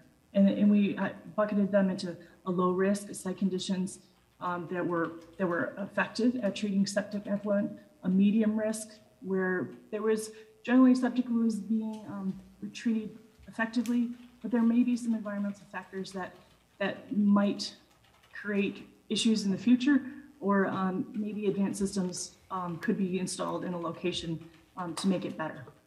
And then there were also parcels with high risk where site conditions are not currently, or maybe not currently in the future, being favorable to support treatment of septic. And so what that is it helps identify parcels or potential areas for the town to focus their efforts on. And that looks like this. So this is all in the plan as well. The green is the low risk, the orange is medium risk, and the high is purple. And you can see those purple areas kind of start to show up on Soundside as well as South Nags Head and in the Causeway as well. And those assessments included distance to surface water, distance to stormwater features, mean sea elevation, groundwater elevation, and multiple other factors. And that's all in the report as well. In addition to those high-risk parcels, we wanted to really focus on what that means for Nags Head and how the town can effectively utilize the data that we have reviewed and obtained and start to help with septic. So definitely a targeted outreach and engagement will be needed for some of those high-risk parcels, and that could be part of the initial septic health initiative, but it could also be maybe that volunteer program that Bob talked about earlier. Looking at potential advanced levels of septic treatment might be really beneficial for some of those areas, and it could really help distance that groundwater separation. Looking at state and federal grants related to neighborhood scale septic.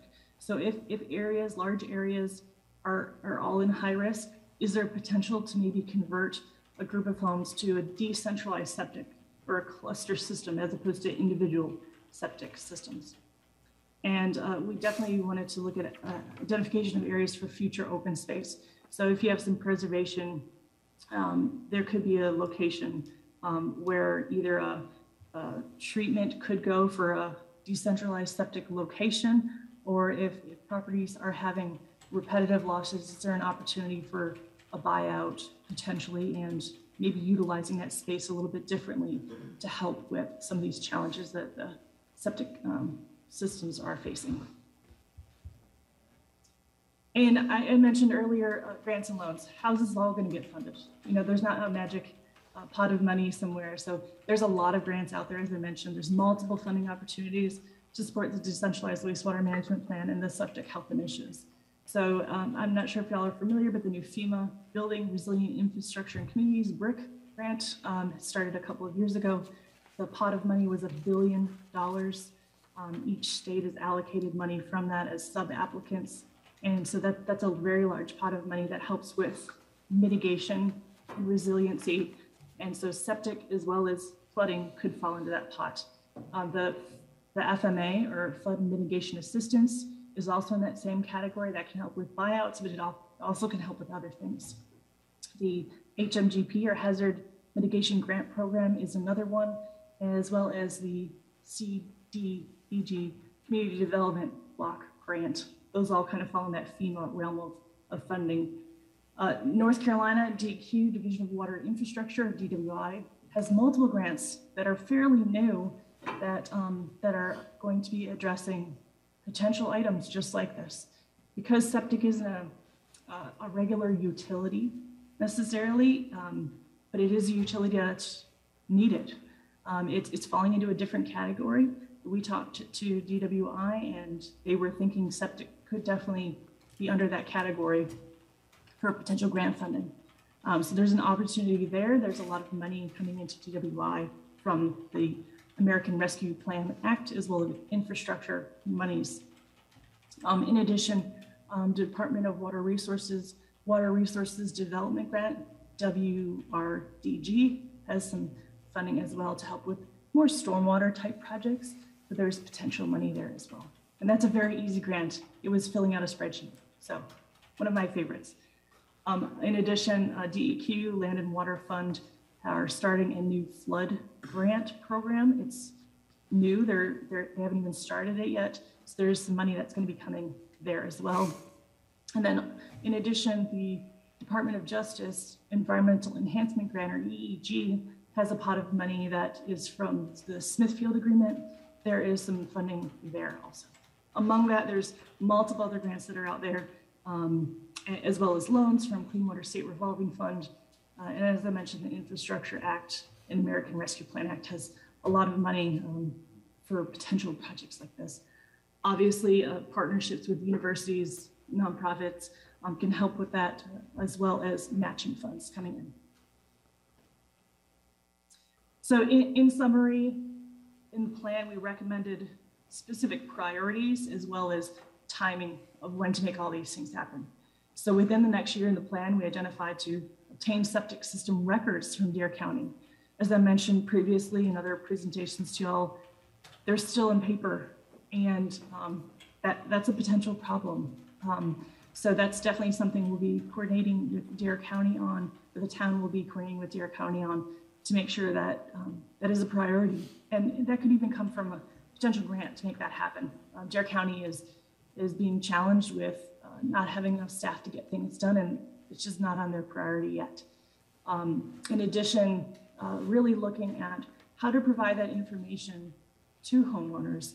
You know, is Dare County their point of contact, or should they call the town for that information? So utilizing a GIS platform and getting that information on there would be really beneficial to get homeowners information that they need fairly quickly, especially if you're running into a problem where your septic is failing or has already failed. You don't want to wait 3 or 4 days to make that contact and that information available. So having that available, not necessarily at fingertips, but very close, is going to be really beneficial to homeowners to make adjustments and try to get things fixed if they need to. In addition, continue to build and update the Septic Health Initiative database. We created a template for an Excel database. We input a lot of data into that, and just as new building permits come in that have a septic component to them, updating that within the Excel database will help that information carry forward. In addition, the Dare County information, if that all can be pulled into that database, that would be wonderful as well. As Bob mentioned, the voluntary septic system, developing a committee to really flush out that program. The idea is going to be really beneficial. We heard from stakeholders as well as the community that they just don't think about septic. It's the last thing on their mind. So taking that burden, that worry off of homeowners and having them pay into a program where they can have someone help them make that happen and then improve our water quality on the back end, that's going to be a win-win for the town. In addition, I mentioned applying for grants and then focusing that water quality on nitrate nitrogen or NO3- and bacteria on enterococci.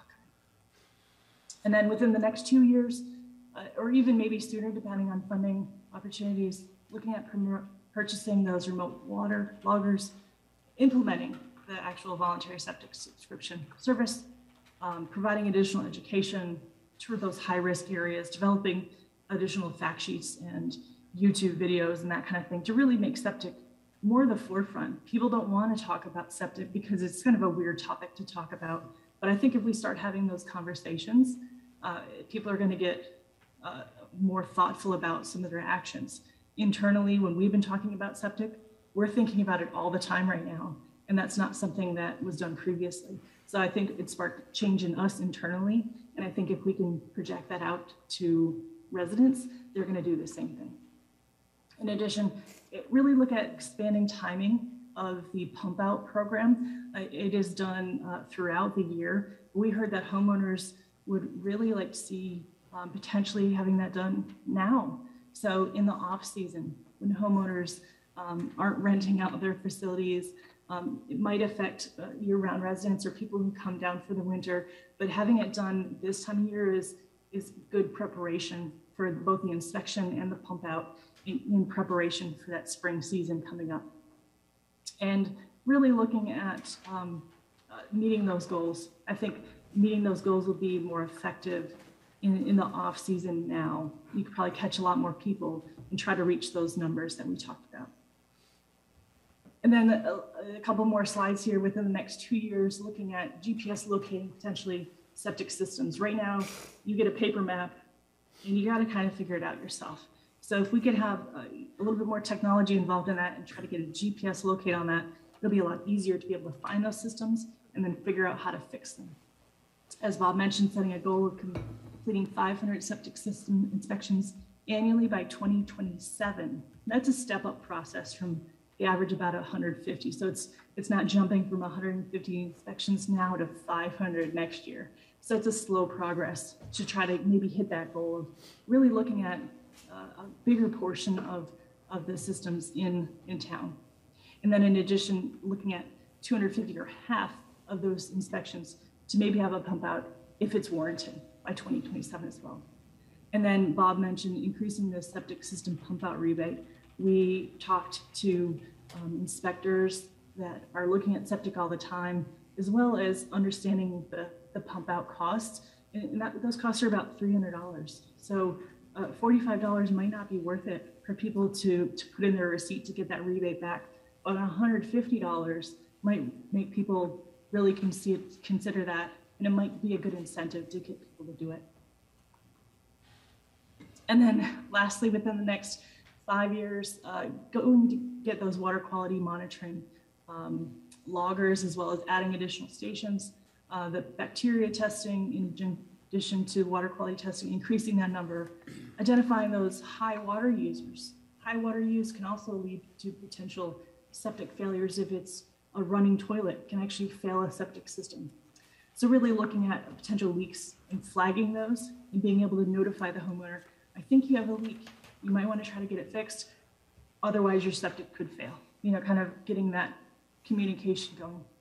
And then in addition to future actions, as I mentioned, looking at even a potential septic utility, in addition to everything else, doing a study to see if that is warranted. Developing a regional climate model, as I mentioned previously, to figure out what that looks like from a risk perspective. And then looking at future conditions from a viability and using the climate model to develop a much greater master plan than even this plan has covered. So with that, I will open it up to questions. Just a final note, the draft comments will be received through August 6th. So take a look at the documents that Kylie has passed out, as well as if you want to look at the online digital version. We'll be presenting a more formal reading at the April 6th Board of Commissioner meeting, and then we'll be finalizing the document, and we'll be requesting approval on May 4th. So with that, if you all have any questions, I would love to answer them. Okay. Thank you very much for that presentation from all of you who were engaged. Before I turn it over to the board members for questions, I have perhaps more of an observation than a question. I appreciate the robustness, the depth with which this is being done in the town of Nags Head. I sit here and wonder why this isn't a countywide effort to explore these issues, because we know that they, both the problems and the potential problems are worse, certainly all around us, equal or worse all around us, and all of the water is connected, so you don't stop these problems from going from one place to another. Nonetheless, I appreciate the fact that we're doing it. You know, and I guess that leads to a concern, which is that we need to do what we can to protect groundwater and the open waters around the town. But I could foresee that what we would be doing, we would be creating mitigations and incentives because the permitting agency, over which we don't have control, has neither interest or capacity in modifying the way systems are permitted. And I don't suppose that there's a ton that we can do about that. I can speak to that just a little bit. We had a great interview with Dare County. They were applauding the program as well as the state. And I think maybe moving forward, there could be additional communication with them on obviously this plan, as well as what that looks like for Nags Head, as well as the whole entire county. Like you said, the water doesn't stop at the town line. So really thinking about this plan is kind of a model for everyone else in the Outer Banks. Really is going to be really beneficial. And in Dare County, they recognized their potential issues, and I think they just need that little bit of help. So potentially applying for grants or other funding might be able to get them there, or hiring out services to help scan those documents and get them into a format that's usable is going to be really beneficial. And obviously the permitting in this particular document, we didn't recommend taking over the program from Dare County, obviously, but looking at how maybe advanced systems could help with better filtration of effluent, so you do have better water quality and you're protecting both surface water as well as ocean and sound side. Okay. Thank you. We have Mr. Mueller at the podium. Ben, yes, sir. There is interest in this, both in the report and in the program, from other local governments in the area, and I could foresee where staff and might be invited to do a brief presentation on what we're doing, both what we found in the report, some of which is a little scary, and what we're doing and what other towns might be able, other local governments might be able to do. I'm thinking municipalities, and if the town were invited to present to the county, I think I'm sure we would be happy. I'm sure we'd be happy to go. This doesn't have to just be for Nags Head. This is a platform that can be used to spread the gospel of decentralized wastewater management across the county. And I hope that the town will pursue opportunities to do that. Good, thank you. I would like at some point to have a sort of elevator version of this that I could take to the mayors, the monthly mayors and county board chairs meeting as well, and make sure that they're aware of what we're doing. So, Commissioner Cahoon? No, I mean, it's a great project, been supportive of septic health for a long time. I guess some of my biggest frustration is not with our county health department, but when they turn down septic permits on the ocean front and the state overrules them and puts the septic tanks out there anyway, when they're not 50 feet away from the water line. So that to me is a problem, not just here, but all throughout the county. Issuance of septic tank permits that should not be getting them. But I think the program is good. I think we've got a lot of work to do to evaluate, and we've got a lot of work to do as it relates to budgetary impacts too. Yes. That's with the program, so. Very good, thank you. Commissioner Brinkley. I'd like to thank Bob and the other committee members for their work on this project, Callie and other staff members, as well as Holly with Tetra Tech.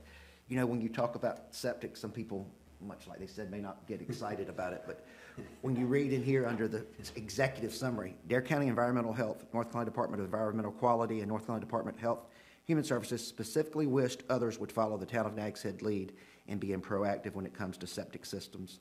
A little bit further down, overall, the program is unique and like no other in North Carolina nor the country. And that's us leading the way in this. And it's a lot of good recommendations are coming out of this, and I look forward to seeing how we're going to be able to take this to another level. And much what Bob said, if we're able to get others on board, that would be a big thing. Indeed. Thank y'all. Bob?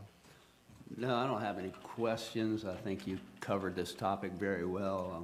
I don't think there is not a person in this room that's excited and really excited about this project. I think it's great moving forward, and I'm excited that the county and the state is also really interested in this as well. And like Bob said, I thank everybody for their work. And like you said, I think this can be a model for the other towns to adapt and grow on. Yes, sir. Can I make a brief comment? I don't have a problem with that as long as you are brief. I am brief. Thank you. Plymouth, Massachusetts and Nags Head are very similar with how close groundwater is, and they're also similar with the seasonality of their people. I want to point out to you one of the problems we've had, we're mostly septic. One of the problems we've had is people who move to Plymouth, Massachusetts, don't know what septic is about. They don't know that they have to maintain it. They don't know that they have to pump it. And with the number of landlords here, and I'm one of them, but I'm on your program, the number of landlords here, that could be even worse. So I think that the education portion of this is going to be disproportionately more important for you and for us. Yes, very good. Thank you, sir. Appreciate that observation. Yes, correct. There's a lot of people that move here that don't have a clue that they're on a septic system. They don't even know what a septic system is. Right. The people that move into the village, they're fine, but overall, people do not understand what septic systems are. That's right. So education is a big deal. It will be indeed. That's what the inspections are supposed to cover, correct? The increase of That definitely helps with the education piece, but you have to make that phone call. So I think having other resources outside of that, if you Google septic YouTube videos, you're going to find out a lot of information very quickly, and the town could replicate that, specifically brand it with the town of Nags Head. And that could be a simple, here's how to look at your septic, or here's what to look out for, or here's how to fix a running toilet so it doesn't overwhelm your septic. So those little PSA videos could easily be done by the town, as well as additional handouts and educational tools to capture both people who have been here, who are year-long residents, maybe people who come down for the winter, or renters even that have no clue, and really thinking about what that looks like. So in the education piece of the decentralized wastewater management plan. We spoke to that very specifically, and even giving out welcome packets to new residents with information on the program, as well as kind of do's and don'ts.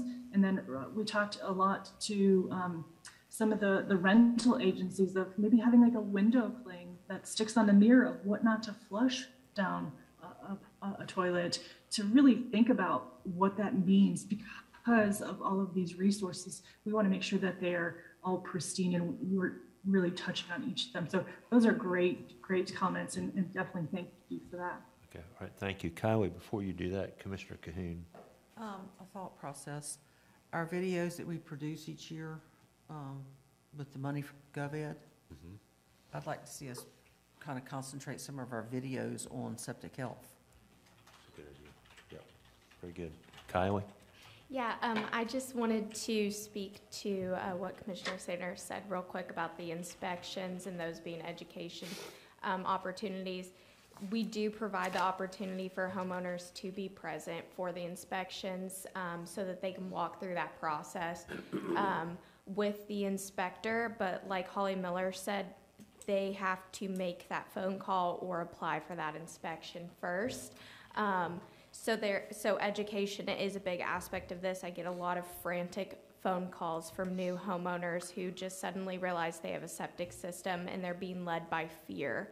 And it's, they calm down once they realize we have this program, we provide education, we provide these opportunities to learn more and receive those incentives for taking care of your system. But there is a lot of education that does need to be done. Yeah. Very good. Thank you. Thank you. All right, board, any other comments or questions? Again, thank you all for an excellent presentation. We thank you for this work, and we look forward to probably dealing with and seeing some of this come budget time over the next couple of years here as we implement some of these recommendations. So thank you very much. Excellent, thank you. And if you could just, you can send comments to me through the rest of the month. You can email them to me. You can drop off your binders if you have written comments in there. I just want to get those to Holly Miller so we can begin to incorporate those comments into the draft. Okay. So thank you. Great, thank you very much. And at this point, I know we have another planning item, but I think it's time for a break, and so the board will take a 10-minute recess.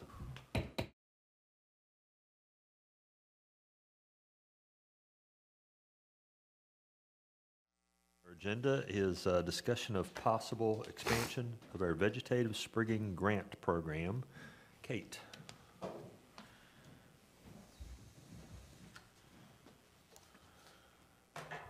Good morning, board members and mayor. I am here today to discuss the potential expansion of the cost share program. Right now it's known as the Dune Vegetation Cost Share Program. And just real quick, I'll go through some facts. As you may remember, we started this program, or it became active last year, January 1, 2021. We ended up dispersing about $4,000 in grant money to oceanfront property owners. Year 2, where we currently are, we have $6,000, so we've had a little more participation this year, which is great, but when you look at the ratio of what we've allocated and what's being used, I think there could be some more potential for upping the amount. So today, as noted in your memo, a potential expansion for this program would be, this year especially, something we may be able to do right away is to include the installation of sand fence. So moving beyond just vegetation, but property owners would be able to apply for reimbursement for sand fence as well. And really the goal here is to improve flexibility for oceanfront property owners, improve the participation rate, and then I think that would also improve the outcomes of the program. So, we get a lot of people calling, asking why, what should I do, sand fence or vegetation, what should I do? And I really think, in discussion with staff, that this would provide some more flexibility. And again, that could up to, the recommended amount would be 1,000 per parcel. It's currently set at 500. And we would open that up to really both materials and labor. So again, just increasing flexibility. So that would be a potential change for this current program. And then staff is recommending that for next year's program in 2022-23, we could start implementing a sand relocation cost share program, which essentially the idea would be to offer assistance to oceanfront property owners. We were suggesting the amount of $2,000 max per applicant per parcel. This is looking at the data from this year, at the current sand relocation data, looking at the average cost that some of these projects are charging, and trying to come up with a number that would be around 50%. This could vary, but based on the data we have thus far, that's where it's coming from. So this would be a recommendation for next year. It would be, I think, smart to align it with our sand relocation program. So the process could be they apply for their sand relocation permit.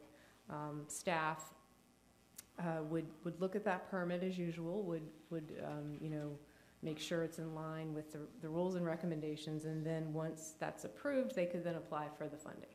That funding would be available potentially every 3 years was the time, you know, limitation on that. And again, that would run along with the current dates of the sand relocation program, November 15th to, I believe the last day to apply is April 15th to apply. You have a couple more weeks to finish the work. So staff would generally like to get the board's opinion of these suggestions or, you know, expansions in the programs. What you think about the phasing, how we've suggested to lay this out for the rest of this year and into next year. Also, what you think about the amounts that we've suggested for reimbursement, as well as noted in your memo, recommendation for expanding funding for the program at the amount of $100,000 for the next fiscal year. So hopefully it's a few things to consider, and if I've missed anything, feel free to ask me any questions. Andy's here as well. Was also involved in coming up with a lot of this information, and answer any questions you might have. Okay. I think I have to start down here. Commissioner Cahoon. I like the recommendations. Thank you very much. I could see more people using them. I would ask that we also not limit it to sand fence, but incorporate the use of hay bales as well. Okay. I'm not a sand fence proponent overall. I don't like it. Mm-hmm. The debris it leaves behind, I think, is dangerous to children and our visitors. So I understand the use of sand fencing. I think it has but I think there's an alternative to be used. Okay. So I'd like to see that added into our, okay, make it a little bit more flexible with that. Flexible. I think the changes in it from 500 to 1,000 is probably better as far as allowing it to be used for labors and materials as well, or labor as well, I think. Yeah. Okay. I'm happy with the changes. Okay, thank you, Commissioner Brown. Thank you for your work on this and other staff members. I agree with Commissioner Cahoon in the use of hay bales. I think that incorporating that would be really good. I'm also in favor of the increase from the 500 to 1,000, and then the sand relocation. Just hearing comments from people about how much money they spend doing that. Anything that the town can do to help mitigate some of those costs, I think is good. So I'm in favor of what you proposed with the addition of adding the hay bales as well. Thank you. You're welcome. Commissioner Sanders. Yeah, I think it looks good. I like it. I do. Any observations on how the plantings work compared to the sand fence or the hay bales? I think I kind of like the hay bales too, a little less intrusive. Mm-hmm. Yeah. Mm-hmm. The nice thing about the hay bales is they do biodegrade, and yes, you generally don't have obviously metal involved and the debris you have when sand fence gets disturbed, which, as we know now, as you can see what's on the beach now, there's a lot of it out there. I mean, I think from our observations, you know, if you're strictly looking at what catches sand more effectively, I think just based on observations, it would probably be sand fence. But I mean, you know, to Renee's point, maybe looking at it holistically, as far as multiple benefits and not just the sand accumulation, you could say either one could be benefit in certain situations. But I think the more, you know, the more flexibility we can bring to this program, the better.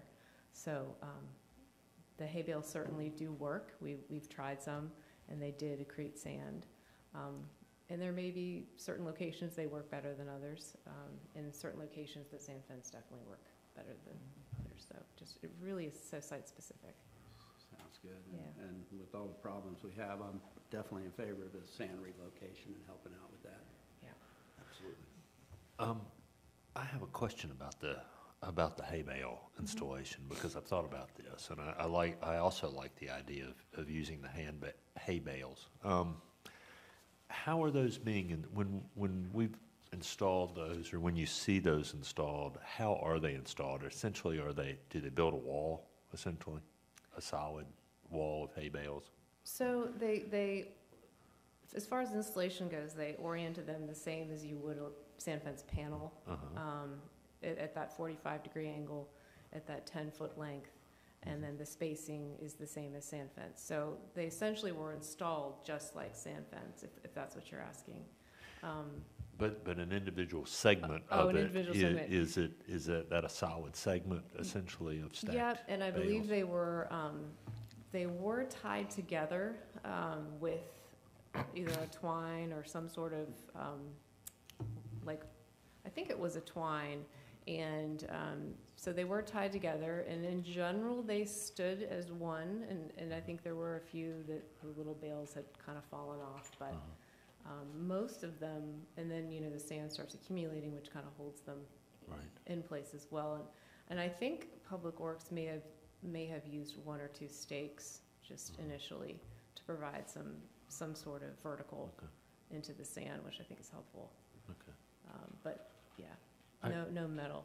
Okay, I would be curious about an experiment to maybe stack them with some, if you could stack them with openings in them, spaces between in other words, rather than like abutting bales that, you know, the bottom row maybe had some space in it, the next bale would bridge it, and those bales, because the disrupting the airstream is what causes the sand to drop out. In other words, if you create eddies in the airstream and the airstream slows down, which it does as it passes between the boards of a fence, those grains drop to the ground because the airstream is disrupted. So hay bales will do that generally over the top and around the ends, but not through. And so I'm wondering if there's a way to stack them so that they have space. Do we get better accretion of sand behind them and around them?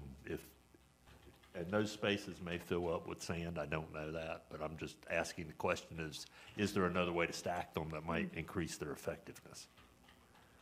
Mayor, may I make a suggestion? Yes. Figure Eight Island did a test project of hay bales. That's where a lot of this came from. My suggestion would be to have Kate or somebody in staff contact the administrator of Figure Eight Island and talk with them about how they did their test projects and so forth. Okay. That would be good. Thank you. Can do that.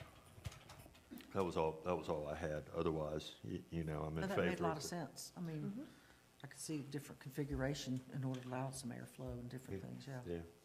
Okay. And also might increase the amount of fence we can build with the same number of hay bales, so, and without losing effectiveness. So generally, I'm in favor of the things you proposed, the larger items, you know, maybe budget considerations, but generally, yes. Okay. Understood. All right, thank you very much. All right. Appreciate that. The next item on our agenda are, we come to new business and committee reports. This is where board members report on any meetings that they've attended, and I'll start down at the other end with Commissioner Sanders. We meet next Monday, so looking forward to that, and there's been a lot of data collected, so I'll have a report next time. Okay, all right, very good, thank you. Commissioner Brinkley. Jeanette's Peer Advisory Committee, we got an email report from Mr. Remage, and just very briefly, talking about visitation, 2021 ended with the best October they've ever seen, followed by a more typical November and December. Overall, 2021 was comparable to pre-pandemic years. The wind turbines are going to be installed, 3 new ones in March. Oh, joy. I thought about that before I read it. Graphic panels that go out along the pier, some of them have faded and began failing, so they are showing signs of wear. So they've been editing and updating the majority of the panels to make them look a little bit better. And then just doing some other maintenance items. And then he also mentioned the drink stage competition that George spoke about earlier. That's it from Jeanette's Pier. Very good, thank you. May I ask a question? Yes. The turbines, are they going to be installed as the same ones that they had before, or are they going to be installed as the ones that were originally presented to the board that we approved in the site plan? I can find out. It was very brief. Burgee Wind Power is completing the third-party verification process on their electronics and will be installed, they'll be installed in March. But I can certainly ask about what. Because they were presented to the board and we approved one kind and they installed a different kind. So that would be. I will ask Mr. Remage about that and get you an answer. Thank you. Thank you. Commissioner Cahoon? Mine is further down under my agenda. Okay. All right, very good, thank you. And rather than save it, since it's appropriate here to talk about committee meetings, the North Carolina Towers Task Force, the Task Force for Offshore Wind Energy Resource Strategies. The purpose of that committee is to work to prepare essentially the North Carolina economy to be more engaged in offshore wind, so that North Carolina is manufacturing and maintaining those resources as they are developed, and that work is not lost to other states. And there are a number of large manufacturers interested in locating in North Carolina. We have met once. We will meet again on May the 5th. I am serving on the outreach committee as a co-chair along with Susie Hamilton, who was the former Secretary of Environmental Quality. Also a former elected representative from down south. So excited about that and about our next meeting. That brings us then to item H2, consideration of a resolution to permanently close a portion of 8th Street. Manager Garman. Yes, thank you, Mayor. This item relates to the Public Works Master Plan that we have been working on with the board. So as the board is aware, we are looking at a site plan that provides a new water distribution shop up towards the water plant on the northern portion of our water plant property. In order to maximize the use of space there and to be able to bring a driveway in along that north lot line, it would be useful for the town to have that portion of the right-of-way and not have to abide by the setbacks that would be imposed from the lot line. So we're going through a process now to consider vacating the right-of-way of 8th Street. We have been in communication with Kildable Hills, and they have put this on their agenda for next Monday. And so we're sharing the same resolution and map with them, and they have stated that they don't have any problems with the proposal. And so essentially what would happen is we would go through the statutory process to vacate the right-of-way. The town line is at the center line of the right-of-way. And so once the town of Nags Head and the town of Kildable Hills completes this process, each town would get the property to the center line, essentially to the town boundary. So today we're asking the board to adopt a resolution which would go ahead and begin the process to schedule the public hearing to vacate the right-of-way. I believe the public hearing would be at your next meeting in April. And the process is outlined in the staff summary, and you have the resolution in your packet. So we would ask the board to consider adopting the resolution. All right, thank you. Does anyone have any questions for Andy before we go into this? Motion, if you're ready. Yes, sir. Make a motion that we approve the resolution to begin the process of closing a portion of West 8th Street. Okay. Is there a second? Second. I have a motion and a second. Any further discussion?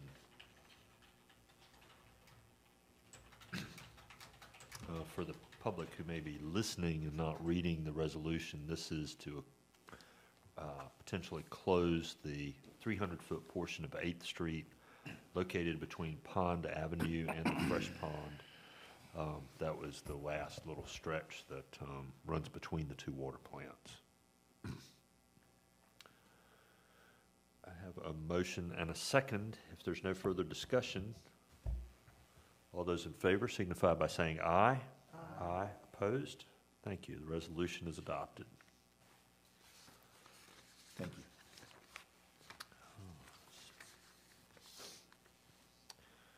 The next item on our agenda would be items referred to and presentations from the town attorney. Mr. Leidy? Thank you, Mr. Mayor. I do have one thing I wanted to mention for the board today.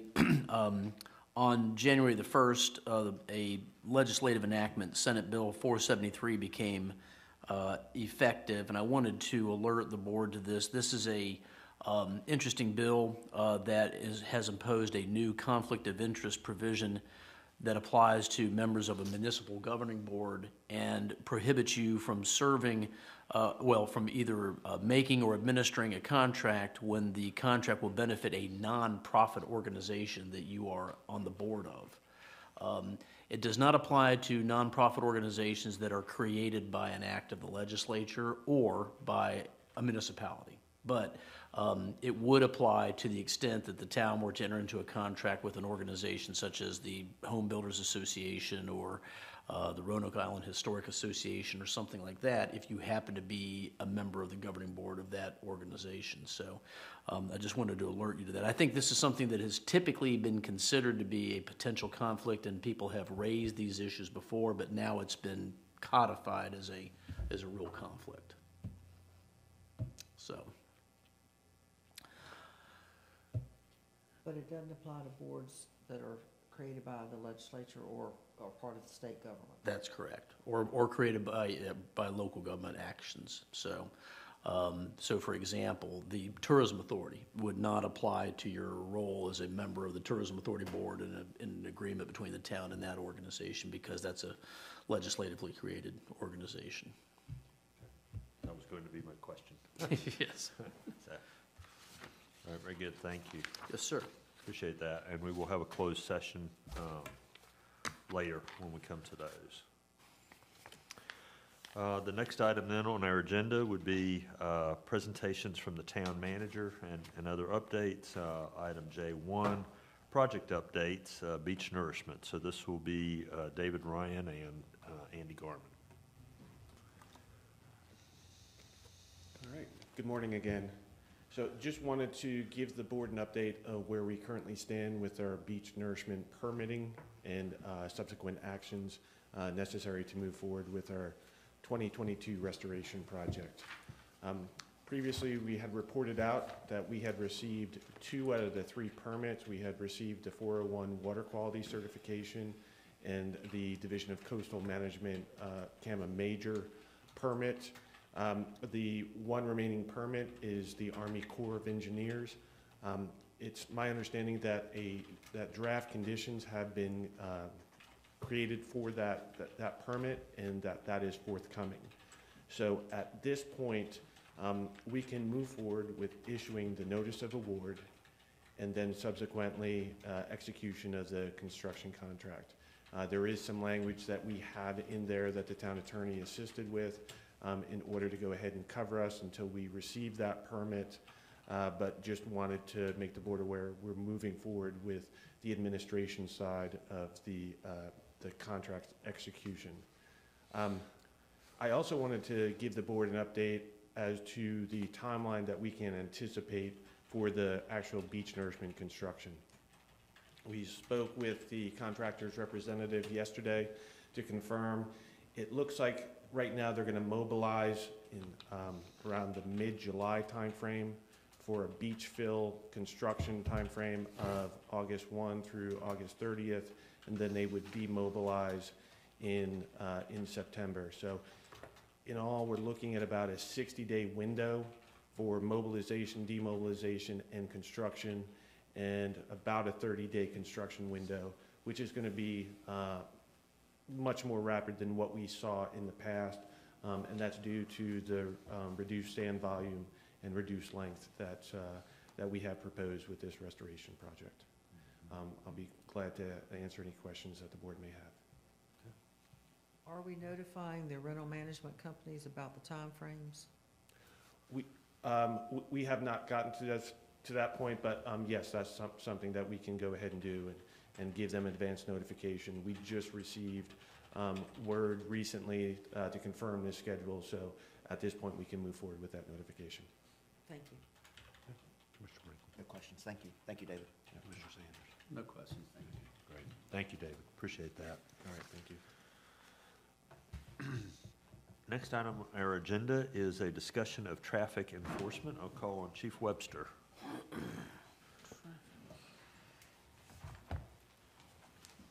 Mayor, Commissioners, thank you for allowing us a little bit of time to talk about traffic enforcement and pedestrian safety. Traffic enforcement and pedestrian safety has always been and will continue to be a top priority for Nags Head Police Department. The department recognizes the key role that traffic enforcement plays in not only motorist and pedestrian safety, but also its impact on crime. Over the years, the department has not undergone any operational changes in the way traffic enforcement has been conducted. With the exception, in March 2020, COVID-19 changed the way we operated our standard operation. Officers were directed to limit proactive activity over consideration of force protection. This condition did not change significantly until February of 2021. Even after February 2020, an emphasis was kept on force protection with the onset of various COVID variants. The department's traffic enforcement methodology is multifaceted and includes area patrol. This is traffic enforcement during an officer's regular patrol duties. In other words, he's driving his normal patrol route, he sees a violator, he addresses that violation. Line patrol or saturation, proactive enforcement on a specific street or area. An example of that would be the change in the 45-mile-an-hour speed zone on the causeway. Directed, traffic enforcement conducted at a specific time and or place, often focused on a specific violation. An example of that would be the school zone, where there are certain times, morning and evening or afternoon, and we focus on speeding. When the department receives a speeding complaint or concern, we address the complaint in a variety of ways dependent on the situation. We can deploy the radar trailer as a warning or educational tool and to gather data. We can address the complaint through directed enforcement, or we can partner with public services to conduct a speed study to analyze the complaint. In addition, we can have a combination of all three along with assistance of media. Training. All officers are trained in the use of speed measuring devices.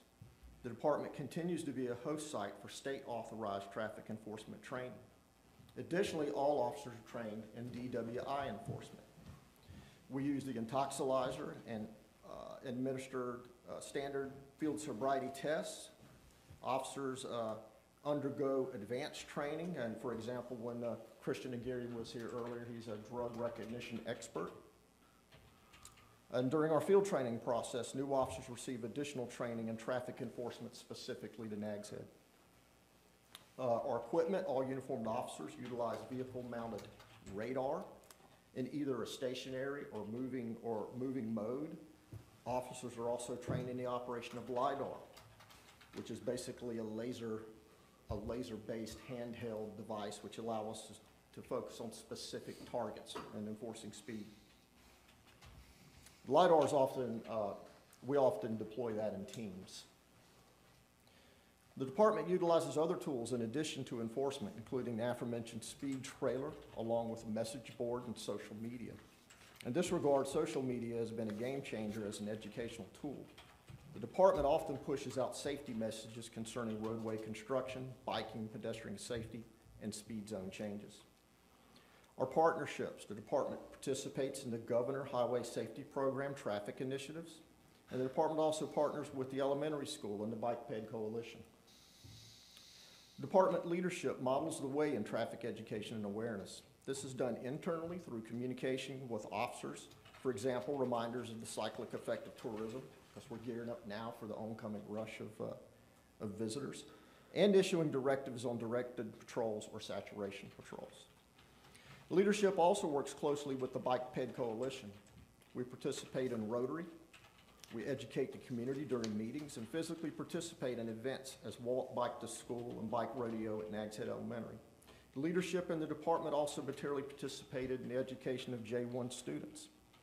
Leadership has also taken an active role in participation in the North Carolina Association of Chiefs of Police. Through this, we have a direct voice on issues affecting law enforcement. And I can tell you all over the past year and a half, there has been a lot coming out of Raleigh about that's going to affect the way we police. Senate Bill 300 has already been signed into law, which changes the way we police and certain databases and things and policies we have to keep. But there's also something else coming out of Raleigh that's being talked about, and it's the reduction of law enforcement's ability to do regulatory stops. In other words, if someone's driving down the road with a brake light out, we can't stop them for that. We could stop them for a moving violation and then address the brake light. But that's just an example of things that are being discussed at the state and national level.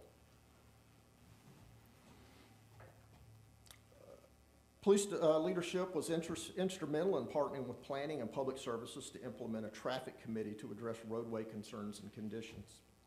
Police leadership led the way in implementing traffic studies to weigh complaints and properly deploy town resources. Department leaders have also developed a partnership with NCDOT, giving us direct communication with their staff to address issues. An example of that, I received a complaint at Nags Head Acres just the other day about the light at Adams Street, and I was able to, send a quick email over to the contact in DOT, and he was able to get somebody out to look at the light. I don't have a report on what he found out, but they supposedly sent out a technician. Next, I'm going to present some traffic crime data that the department has produced over the years. Hope y'all can see this. This is citations and warnings for the last 5 years. The first column is 2017. And you can see in 2017, there was 4,780 citations and warnings written during that year. This dropped to 3,925 in 2018, stayed at 3,918 in 2019, and as you can see, 2020, it dropped dramatically. In 2021, citations and warnings are beginning to rise. I believe that's 2,900. I can't even see it. 2,900. Mm-hmm. And then 2022, obviously, we're just getting into the year. As far as 17 and 18, I wasn't here. Of course, Commissioner Brinkley was. I'm not sure of what was affecting those 2 years. I know that we had some staffing that left in 18. 19, we were going through some training issues with some new staffing. Of course, I know what happened in 2020. That was COVID. And in 2021, we began to rise from that level. But also, there's something else that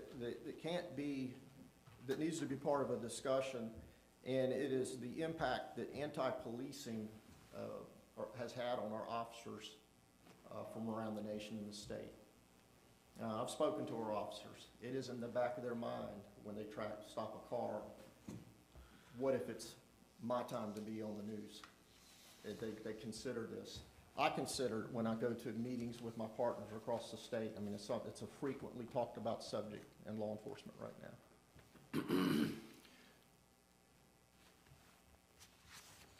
Summertime citations and warnings. I thought it was very good to kind of break this out separately. In 2017, there were 1,941 citations issued between, citations and warnings issued between May and September.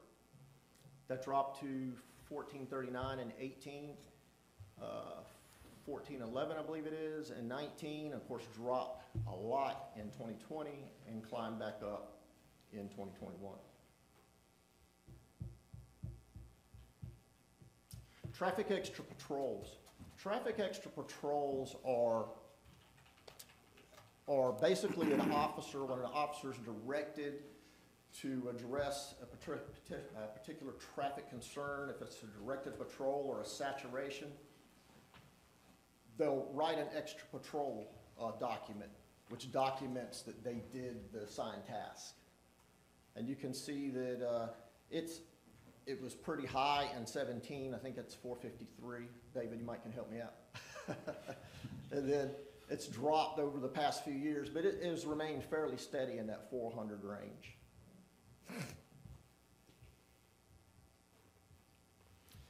Now obviously the whole purpose of writing warnings and writing tickets is education, is to change behaviors of motorists. And I think we have been successful over time. And you can see collisions by year has dropped since 2017. We had 275 in 17, 265 in 18, I believe it's 239 in 19, 196 I think, is that right, Ed? Or 296? I can't make it out, but anyway, and but you can see the overall decline in collisions by year. Chief, where the bulk of the collisions occur? Oh, I'm sorry. Could you back that? I'm sorry to interrupt. Thank you. I don't have that data available to show you like which intersections are worse than others. I don't have that information here in front of me right now, but I can certainly get it. Okay, thank you. Yes, ma'am. Intuitively, I know of some bad areas, but I would hate to just speak off the cuff and have that not be appropriate. Pedestrian-involved collisions, I think we're very fortunate. We had a high of 4 in 2018, and that has gone down over the years to 1 last year. None of these pedestrian collisions, thankfully, have occurred in any of our crosswalks. They have all been collisions that have occurred mid-road. Could you say that again, please?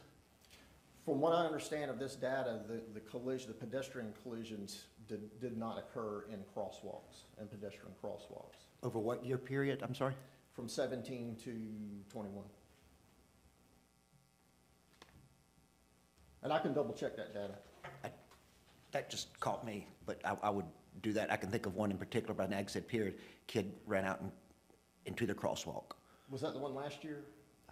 Okay. I know we had one last year that was near the pier, but he was not in a crosswalk. I didn't know if that was the one you were thinking of. Thank you.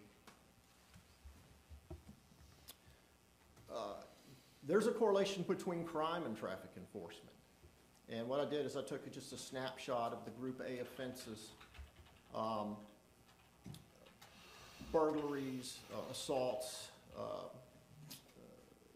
damage to property, vandalism, narcotics offenses, and larcenies and thefts. And you can see a downward trend in most of these categories, although I think the one that's very interesting is the uptick in last year in drug and narcotics.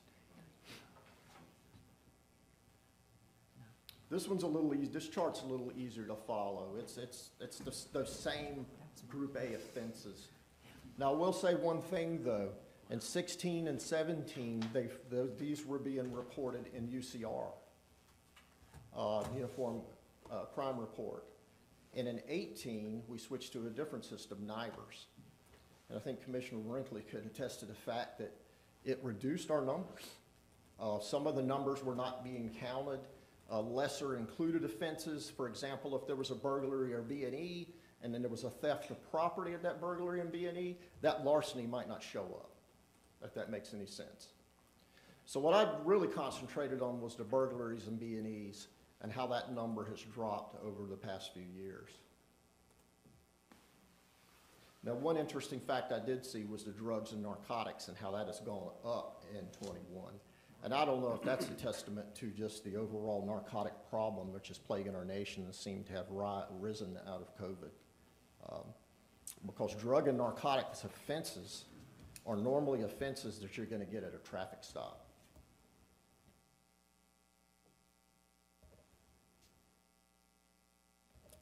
That completes my presentation, and I'll just end by saying that I'm willing to meet with any group or individual to explain our traffic initiatives. And I also want to suggest that anyone who would like to learn more about our traffic enforcement to do a ride along with our police department. Thank you. I believe I'm due to start down here with Commissioner Sanders with questions this time. I don't have any at this time. Commissioner Brinkley. The last slide that you had, drug offenses. Yes, sir. 30 and 42 and 16 and 17. What are you classifying as a drug offense, if you don't mind me asking? That was just the Class A offense, or the Class A offenses that were reported. It could be possession of any narcotic. It could be. So is it calls and complaints or arrests? It was both. To my knowledge, it's calls and it's also arrests, which make up each one of those categories. In fact. And again, I would double check the number. It could be an incident or arrest, but I think, at least in my mind, most of the narcotics offenses are going to be arrests. So for the year of 2016, we had 30? And again, not now, but I would just, at some opportunity, I would check that because I know 32 for the entire year. That's the data I was given. Yeah, Yes, I would just double check that, and I don't. Doesn't sound right. What's that? I said it doesn't sound right. Yeah, no, it doesn't. But anyway, thank you for your presentation, and I appreciate the efforts that your officers make in doing traffic enforcement. I do, you talked about at the beginning the priority. It is a priority for your department, and I hope that what you're saying here to us today, that it's a priority with you, that sense has been passed along to your frontline supervisors, so that can be communicated with the staff. I do have I guess the one question I've got is, in 2020, you produced a document at the request of then manager Ogburn, and I guess we're looking at green initiatives for the police department, and you said that you were going to take the Nags Head Police Department from a traffic-centric agency to a community policing agency. And I'm curious what analysis you made to determine that the agency that you had inherited was a traffic-centric agency, and what changes have occurred since. And that's the information I was given when I first came on board. But I think you do both. I think you still have to focus on traffic, but there's also there's room for community policing. I think you have to do both. I mean, without a doubt, and I'm not saying take one from the other. It kind of struck me when I saw that, and never really had a chance to talk about it because it was the green initiative. Didn't make sense why it was there, but being that we're talking about traffic enforcement, I want to ask, there really no changes. You were just told that it was traffic-centric. Right, and so like I said, I've made no changes. I've not put out any sort of directive to anybody, hey, spend more time doing X than doing Y. Actually tried to, add on more community contact, but without taking away, obviously, from traffic enforcement. Understood. Thank you so much, Chief. Yes, sir. Thank you. Commissioner Cahoon? No. I would like to, well, that's not true. I would like to know what intersections where the major accidents occur. Yes, ma'am.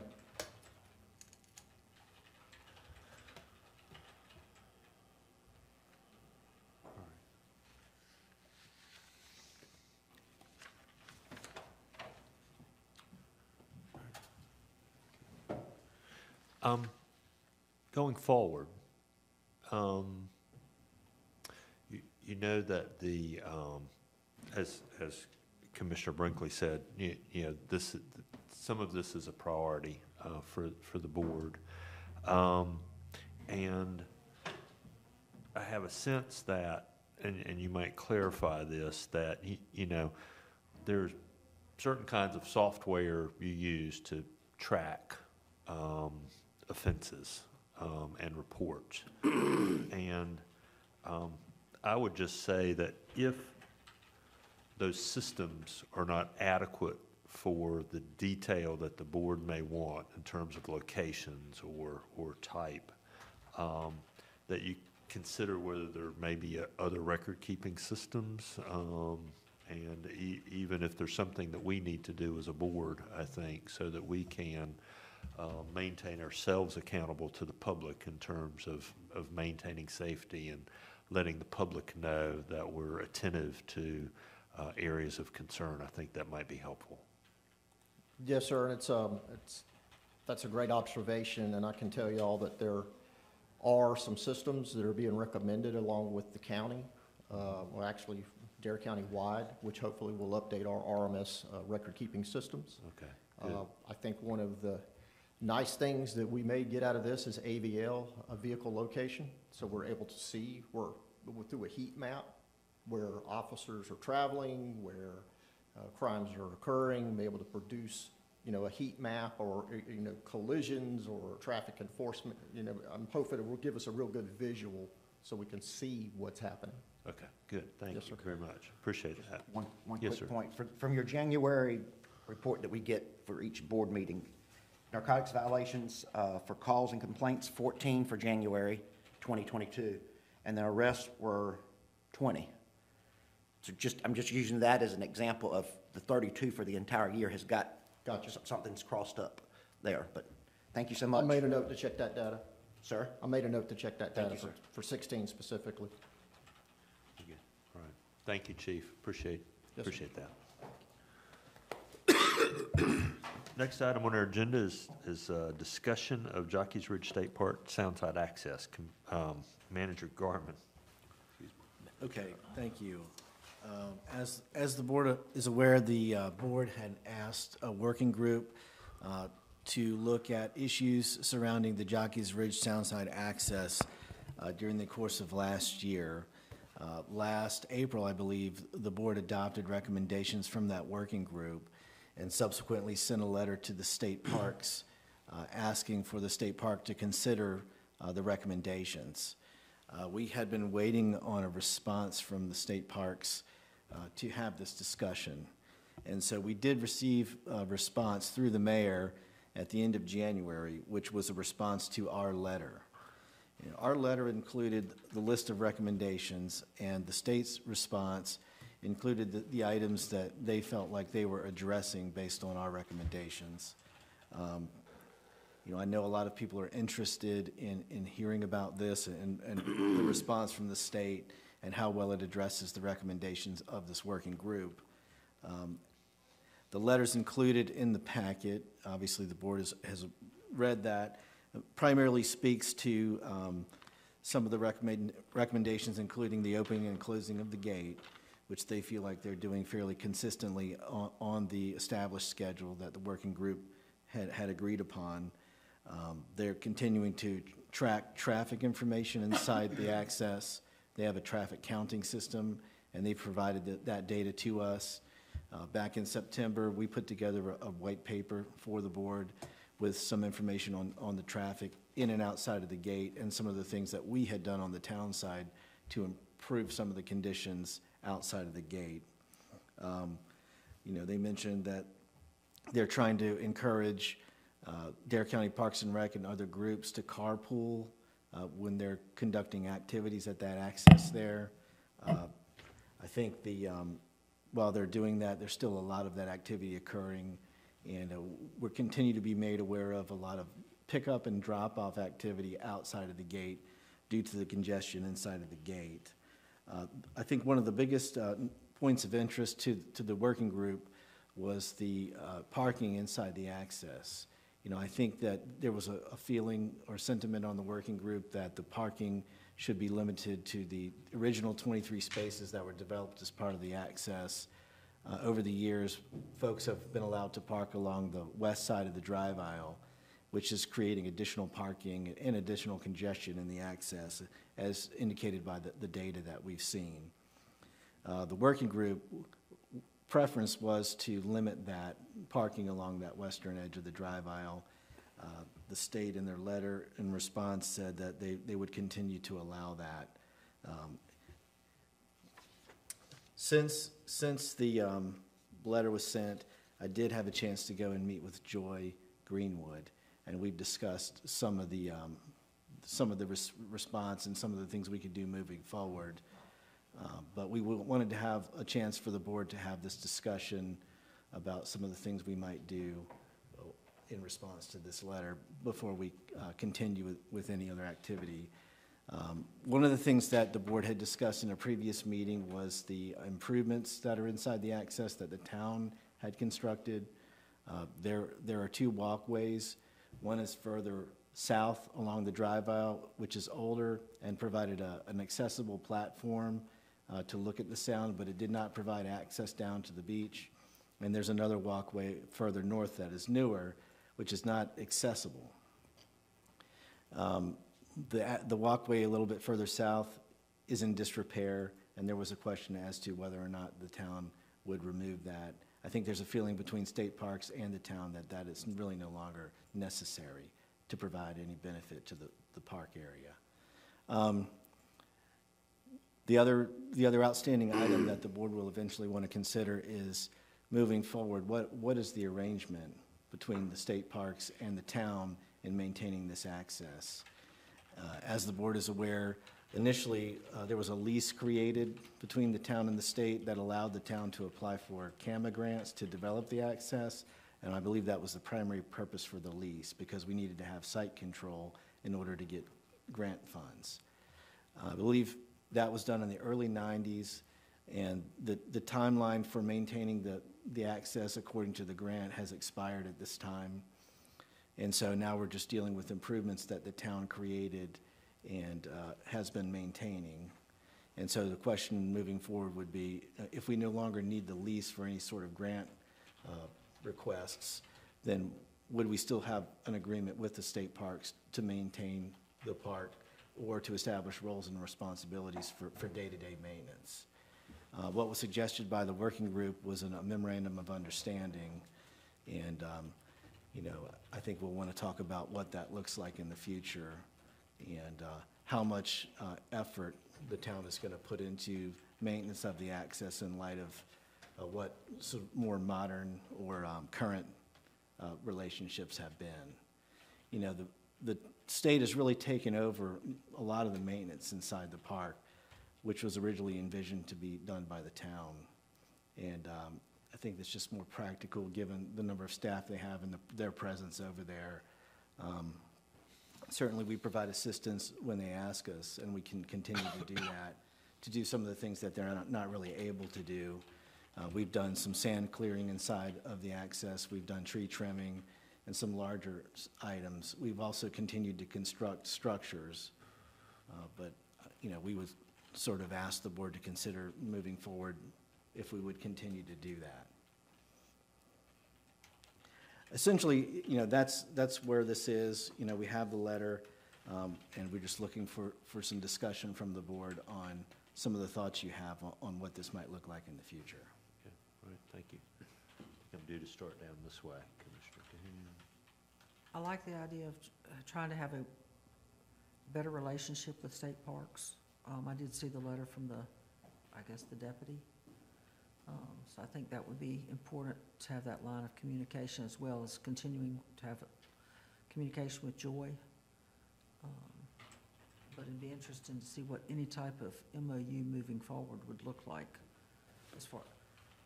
I guess my question is, how much responsibility does the state want us to have, and how much responsibility does the town want to have?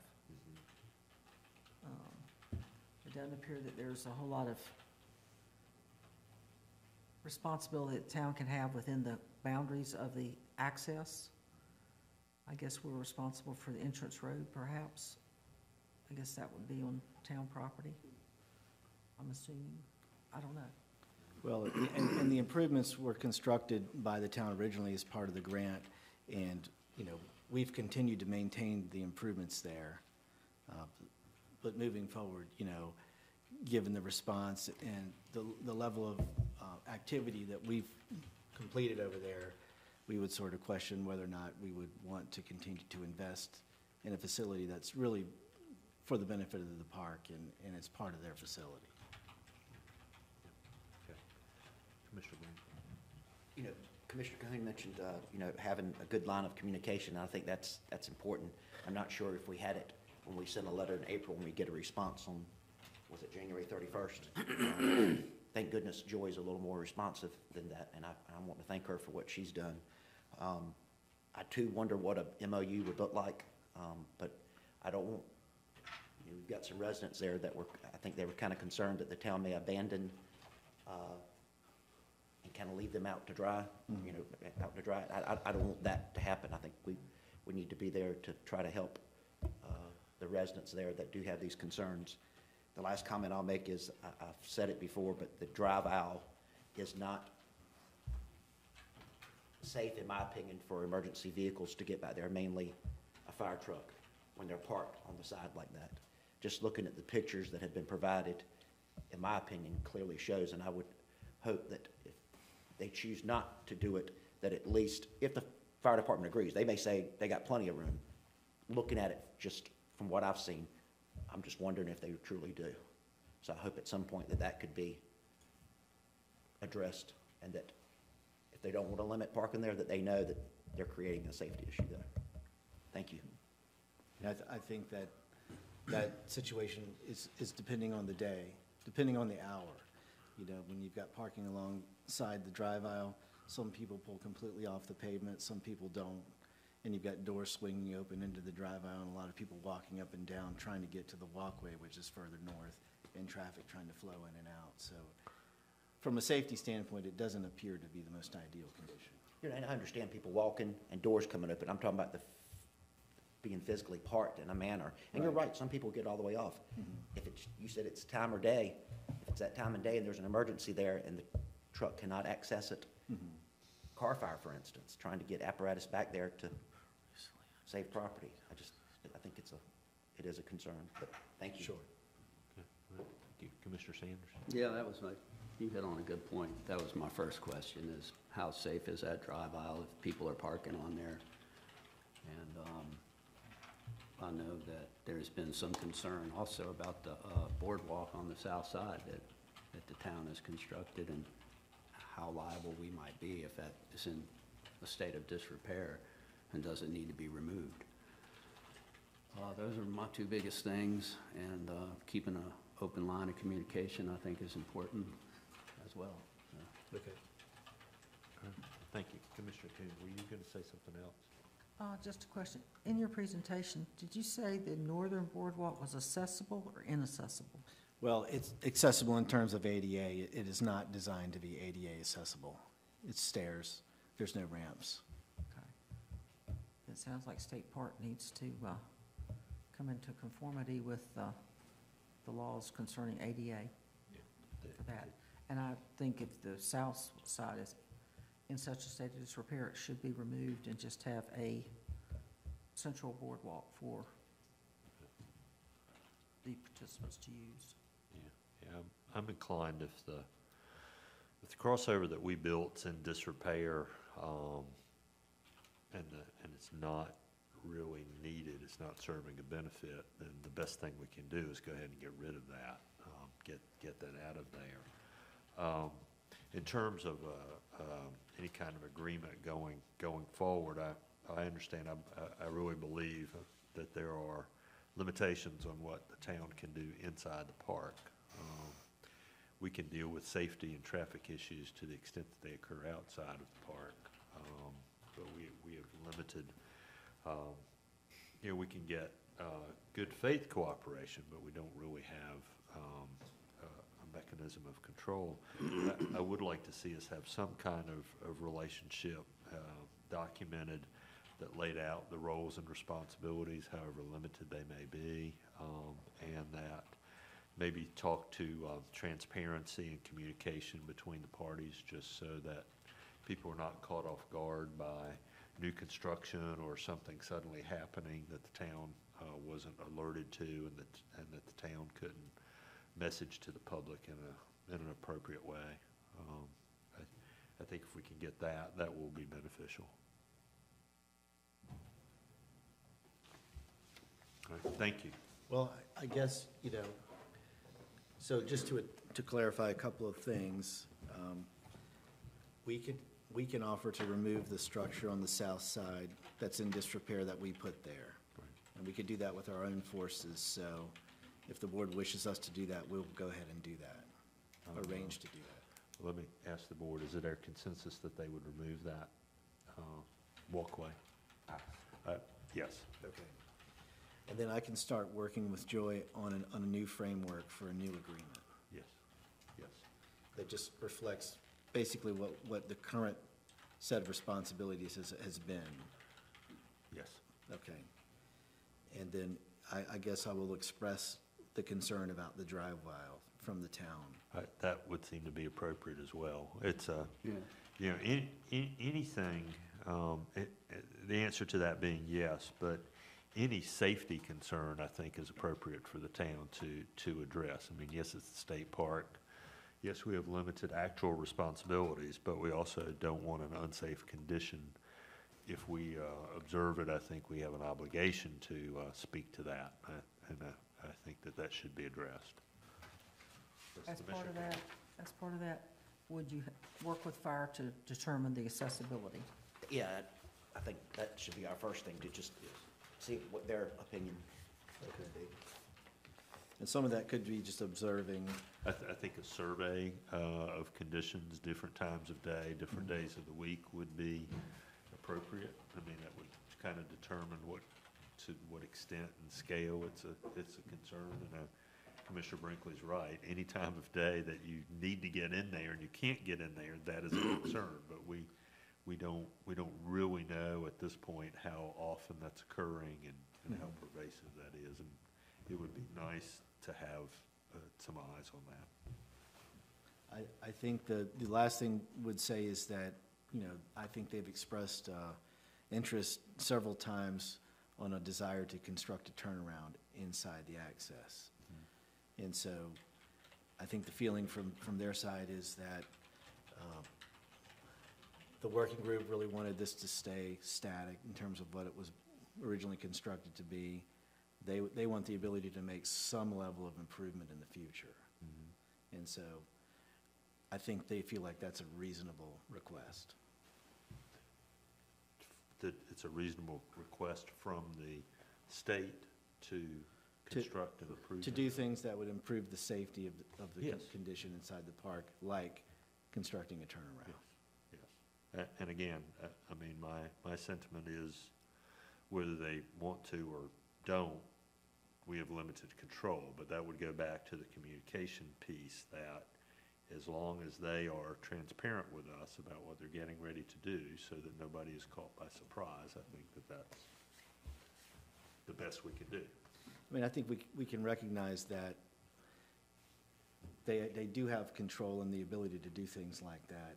The fact that they are trying to work with us and gain approval and work with the community before they do things like that does speak to the willingness Yes, it to does. work in good faith. It does, and we appreciate that.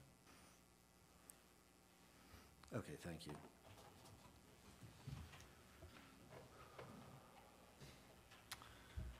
Very good. And that brings us to your request for a closed session. So we're going to have, we'll lump all of those together. Let's see. John, you have one to discuss an attorney-client privilege item? That's not my request, but I think someone else may have had a request to do I that. accidentally put that in there. That was not That's, necessary. okay, so that is not, An open session. okay, I'm sorry. So we're not going to, so we do have two. Okay. Which will be the personnel matter and then the minutes. Minutes. So, Andy, do you have anything else? No, sir. Okay, all right, thank you. Then that brings us to the Board of Commissioners agenda and Commissioner Cahoon.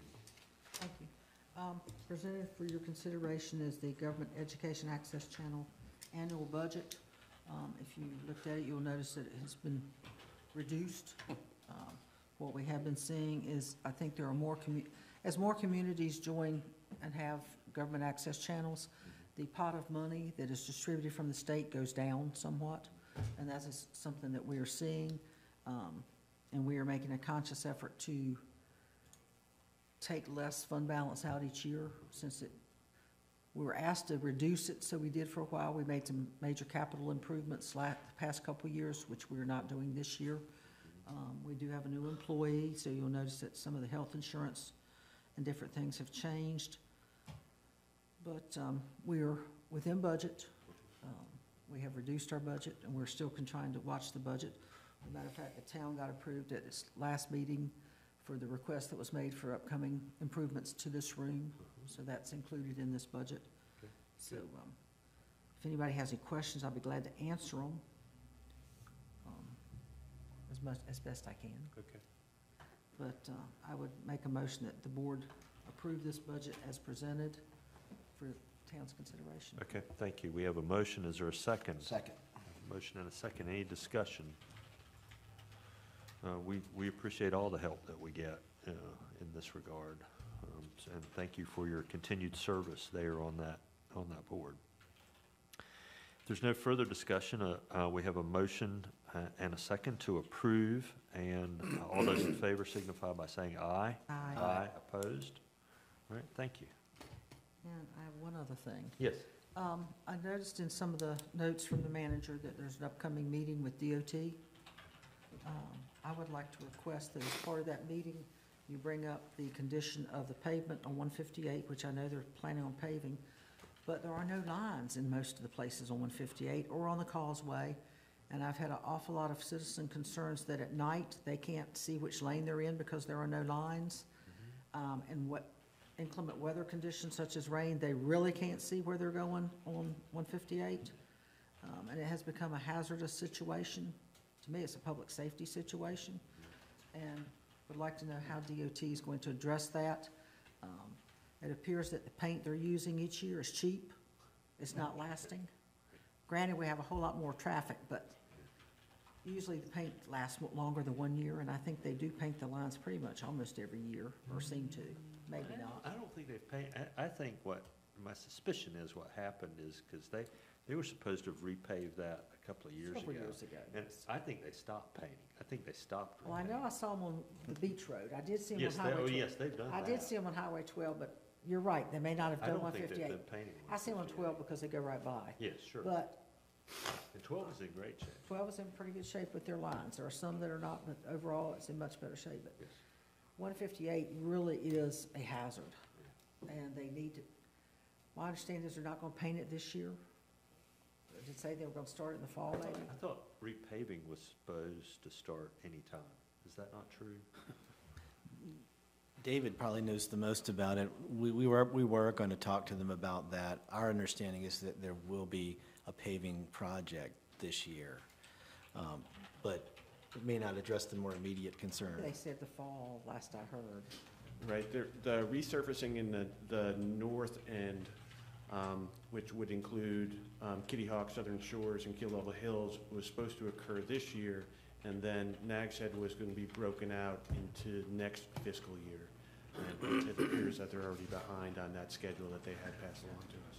So, We won't get it done before the season now. no, they won't get it done. It's gonna take them forever to get it If they're done. going to delay repaving that long, at least try to address the public safety issue of the Yeah, paving lines. it is a safety issue, about the lines.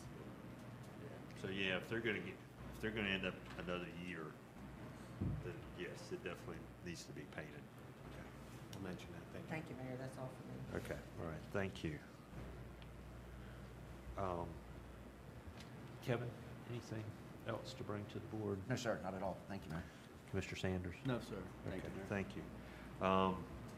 That brings us to the mayor's agenda and a request for closed session, but there's one thing, I was inspired by John Ratzenberger's comments this morning about getting involved, and it's probably time for us to make another plug and appeal for service on boards and committees.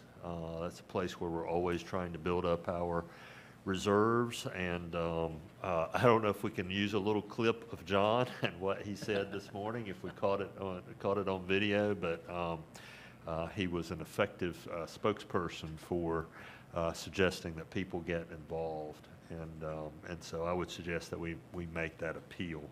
That's really the only thing that I have that I would add today.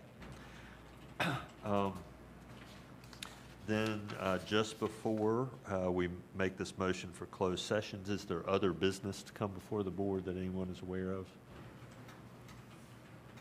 All right, seeing none, then I would make a motion to go into closed session for the purpose of considering closed session minutes from January to December 2021 in accordance with GS 143-318.11A1. In addition to a closed session to discuss a personnel matter in accordance with GS 143-318.11A6. Second. I have a motion and a second. All in favor signify by saying aye. Aye. Aye. Opposed? All right, the board will be in closed session.